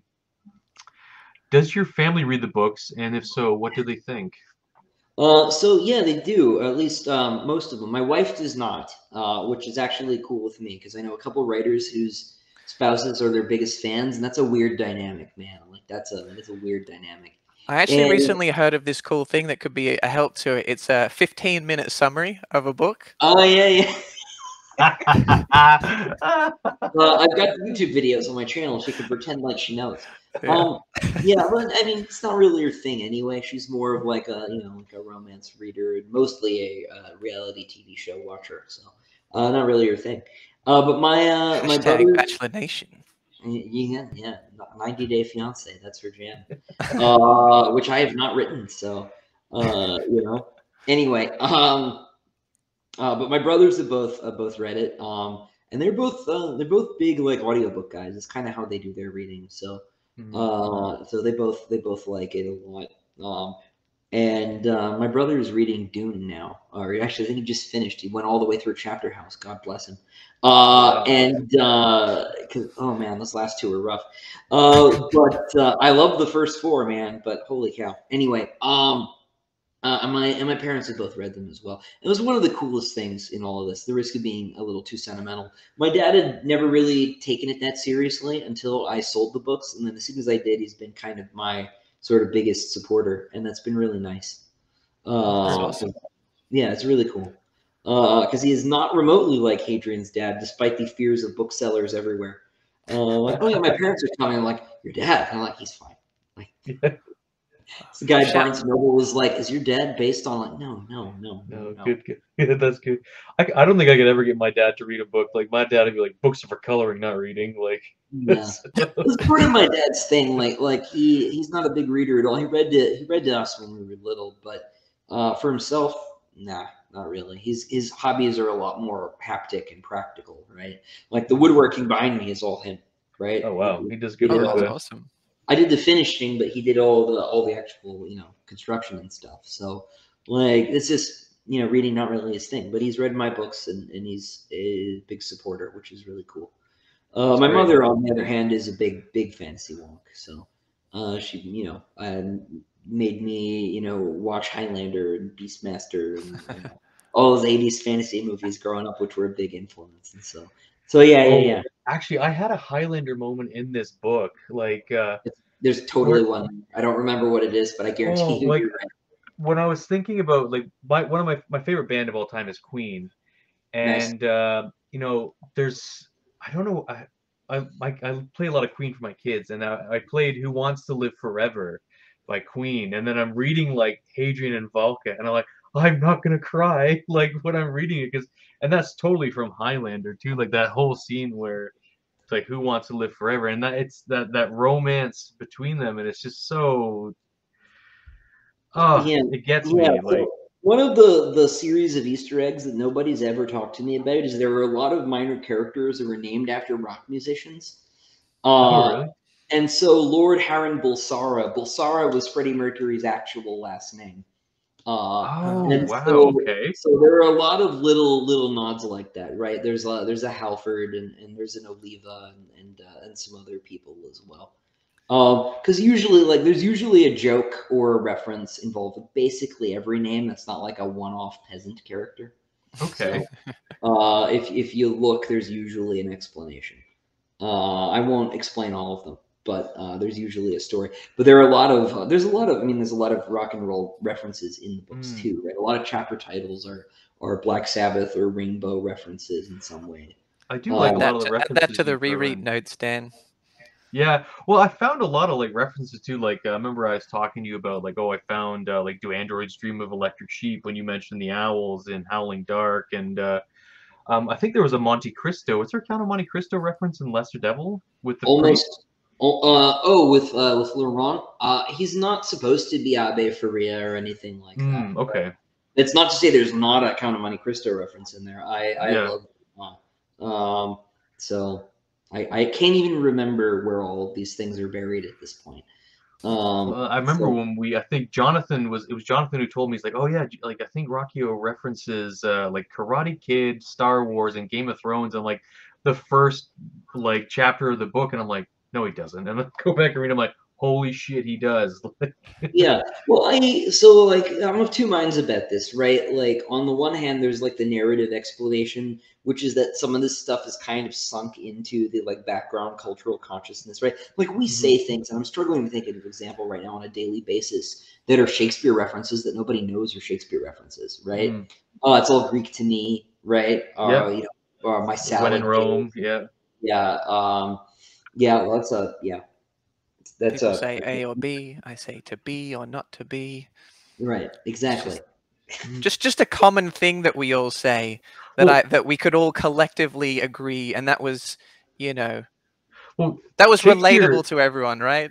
But Shakespeare invented the pun too, which you like he invented the pun, which should stand for punch him in the goddamn mouth. But like but we can't get away from puns, and like there are puns a little bit in like in any kind of any work of writing, right? Or fiction especially. And no, I do actually really appreciate it. And I think someone who isn't as well read as like someone who is like a booktuber wouldn't catch all these references. And I think that's totally fine to put them in there. And, Yeah, and I don't expect anyone to catch all of them either because they're really idiosyncratic and some of them are really weird. And only like I am going to know some of them. And that's mhm. totally fine. right? But the other thing, right? Because like I said, like there's a certain degree to which these things are just in the universe now, thousands of years later. Because like people will even like people will reference like Gilgamesh will come up sometimes in some way or other, right? In pretty limited contexts, but not like the Shakespeare quotes, but these things will turn up thousands of years later. And so I don't think it's weird if some little fragment has survived, even though nobody knows what the source is anymore, right? And on the other hand, like, because if I get one consistent thread of criticism, it's that I show my influences too obviously. But I feel like not to do that is to be disingenuous. I feel like by referencing them explicitly, I'm citing them, right? Like I feel like that's actually how you do a works cited in a creative writing story. Yeah. Is to directly acknowledge these things and not hide from them, because we have this fetish for originality in speculative fiction, but that's not what culture is. Culture is the great conversation, right? It's all these artists and writers and storytellers and stonemasons and whatever, homaging like these ideas, because it's those ideas, it's that story that is the culture in the first place, right? And so if everybody is atomized and can't reference things because they're owned by corporate entity X or writer Y, then we don't have a culture at all. Sure. Well, that's why we started writing, right? Because yeah, we used to be an oral culture, right? Where we, you look at the ancients, where they would be able to recant the Iliad and the Odyssey, and the reason we wrote things down is so that we can remember. And humans by nature are storytellers, and I think it's like you're copying, not copying, but you're taking influences from somewhere, and that's to be human, right? That's a hipster criticism. Like, I mean, Hyperion's basically just a love letter to John Keats, and it's one of the best things ever written. It's 100%, yeah.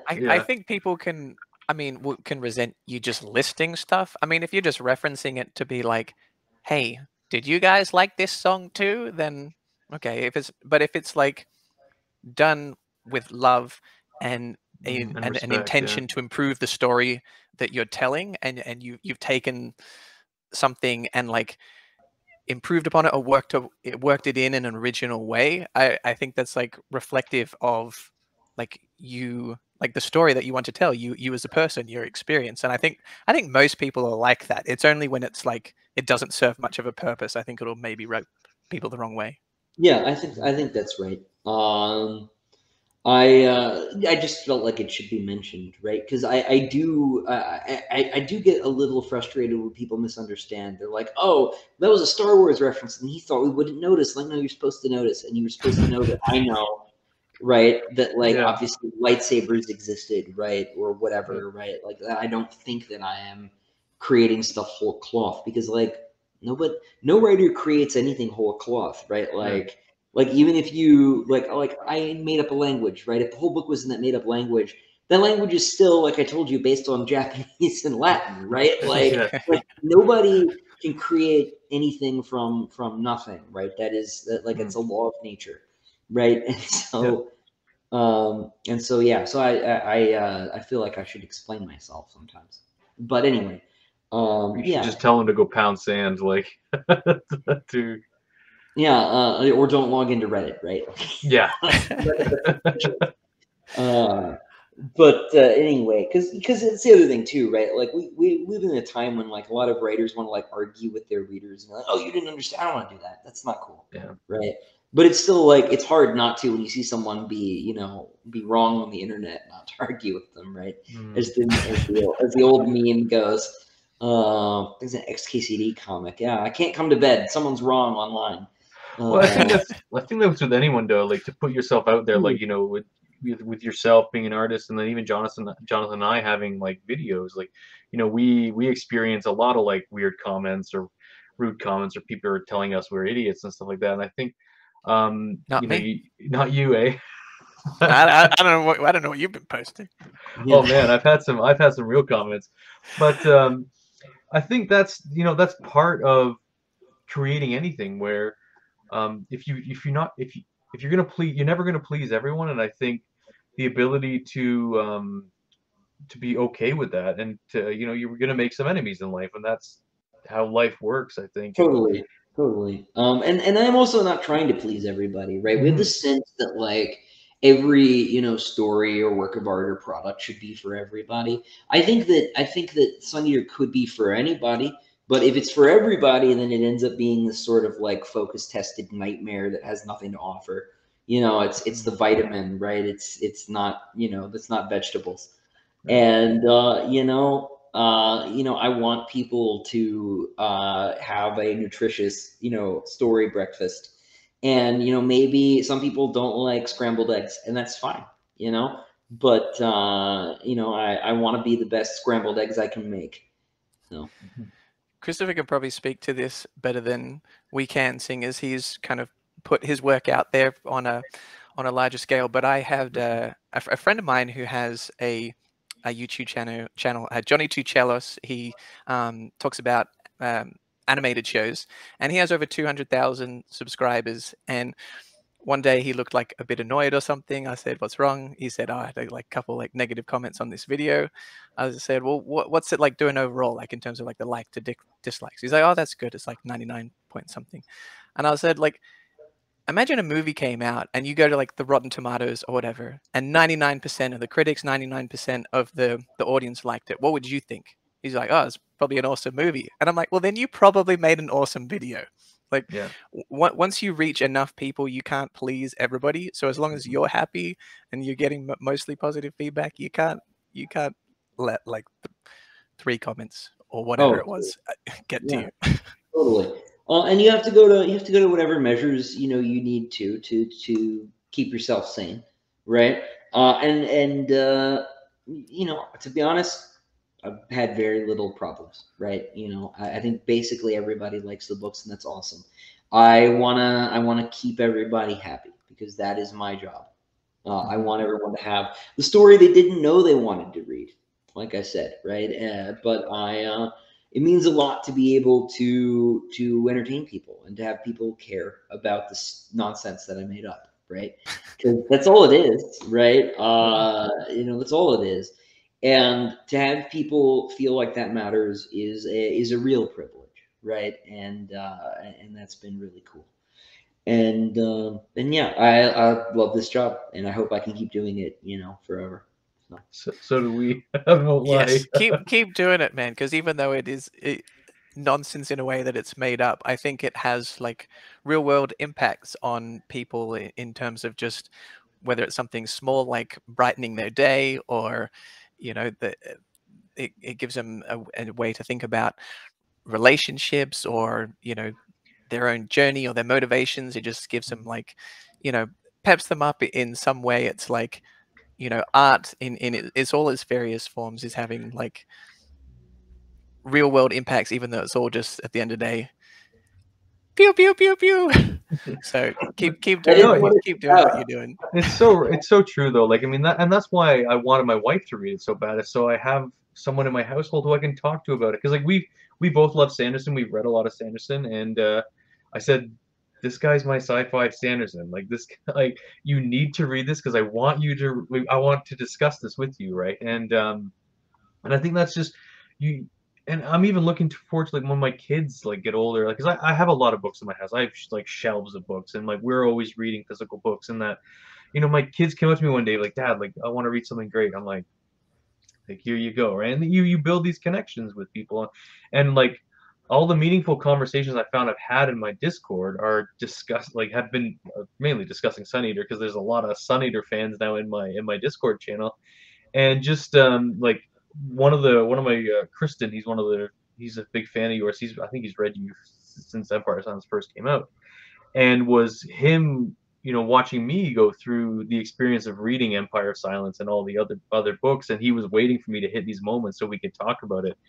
And I think that's like, even though he's already read it, he's seeing other people enjoy it, which is just as good. It's like enjoying it again for yourself for the first time. And really appreciative of you to write such a great story. And I can't thank you enough that like this whole year has been Suneater for me, because I started Empire of Silence only in January, and I've demolished these books, and I absolutely love them. And I wish my platform was bigger so that I could scream it from the mountain that you need to read these books. I appreciate that, and I'm grateful to the both of you and everybody who's been. People have been really supportive, especially in the last year or so, and that's been really cool. And I think it's going to be a good year. It's going to be great. Yes. It's a year of Suneater, 2022, for sure. year of the Suneater. Yeah. They said it. Well, I was going to ask a question that everyone's always asked to put a gun to your head, Christopher. Right. What is your favorite cover art? Oh, of the whole series. I think Howling Dark, Ashes of Men is up there. That may be recency bias. It's hard to know. But I'm holding out because I should be we should be working with Kieran on the Queen of Mid Ashes collector's edition here in the next couple weeks. So is that going to be with Anderida? Yep. Yeah, it's going to be just like the last one. So I'm holding out. I don't know what we're going to put on it just yet, but I'm hoping that'll be another contender. Are Do they you have going to an be approximate potentially release date reprinting for that one? Oh What's yeah, that? a release date would be cool if you had something. It's yet. that's going to be like September, October-ish. Okay. I don't have a date yet. I'm sure you'll have a lot of updates for us when that. Yeah, we need to know official. that there's only 500 copies last time, so I day know. one on the website. I was gonna ask if they would do a reprint of the Lesser Devil because like I love that that copy, but I would love to get my hands on that too. The one you have, Jonathan. How much you want for it? Well, that's a discussion for a different video. I'm kidding. I'm not selling. No, good man. No. Well, it's like I said, that Empire of Silence hardcover was so hard to get. I luckily have two because I'm going to be giving one away once I hit 1,000 subscribers to someone on my channel. But it's such a I wish your publisher would republish or reprint the hardcover for your book. Too. I'm hoping at least we might get a trade paperback soon. But I have been trying to convince them. There are some, like those external factors. For sure, yeah. A lot of supply chain issues. Yeah, that's part of it, and it's hard too, right? Because publishers can't just print, 100 for the 100 people who are asking. They got to print at least, a couple thousand. And so they need to see that the momentum's there, and as the books are picking up, and they are picking up, maybe things will change. Yeah, I know a lot of people have been speculating about like a special edition ever for Empire of Silence, and if that was ever to be done, what would be something you'd love to see on the special edition? I want to see Hadrian's illustrations. Would be that'd be good. Yeah. I don't know how we could pull that off, but that would be cool. There would be some saucy ones in there too, especially of Valka. Respectful, of course. Respectful, we might elide that one respectfully. Hadrian is very protective of Valka for sure. So he might not put the saucy stuff in there. Keep that for his own collection. But yeah, I think illustrations would be cool. And we do want to do that. And Derrida Books and I have been talking about doing that after the next couple years. Maybe after the series is done, we might start rolling those out. Well, I do appreciate when getting authors weepy thinking about how nice the paper is in those limited editions. Yes. Yeah, you did say that. Good stuff. Well, I do appreciate you thinking about making like special editions like once a series is complete, because that is one thing I don't like to abide by, is where authors do come out with like special editions and they haven't picked or finished a book in 12 years, and so I not to shoot any shots, but I have no idea what you're talking about. Anyway, but no, so we're looking at doing that. That's cool. So we've got some cool ideas for things like that in the future. For Queen of Mid Ashes, though, what would you combine with that? Because I know I have it back there in. It's gonna be that with the stories from Tales Volume 2. Okay. So Tales Volume 2, and that's maybe we end on this note, because you got Kingdom of Death coming out on March 22nd. I said you've got a link in the description, probably. I will, yeah. But then beginning of April, I will be putting Tales of the Suneater Volume 2 up for pre-order. It'll be out on June 1st, but it is 6 stories. It's the Dragon Slayers, Fire in the Sky, Kill the King, Knowledge, Good Intentions, which is a Valka point of view story, and The Four Devils, which is another Crispin story. Wow. Okay. That one's original. So it'll be those 6 stories plus Queen of Mid-Ashes for the next special edition. That'll be out later this year. And that'll also include a short history of House Marlow essay that I am working on right now. Very slowly and torturously. You're spoiling us, Christopher. This is like, there's no doubt that 2022 is the year of the Suneater with, with all these amazing things you're dropping on us here. It's going to be a while before I can get 2 books out a year again, I think. So this is a big year for sure. Great. Yeah. We love it. We're excited, and we really appreciate you taking the time. Quite a long time, but hopefully it was an enjoyable time, Christopher. We really appreciate. Yeah, no, talking really to you. appreciate you taking the time to speak with us and just have us gush about your books. And you know, we wish you the biggest success on March 22nd with Kingdoms of Death. Again, I will have a review for Kingdoms of Death out probably on the Tuesday before the release. So everyone, you know, make sure you're pre-ordering the book. And if you haven't pre-ordered it, read Suneater and start the series of Empire Silence. So we won't say any more, and I guess we'll end it there. So thank you guys so much, Jonathan, for being a part of this, and Christopher for joining us. Yeah, thanks for having me, guys. Thank you.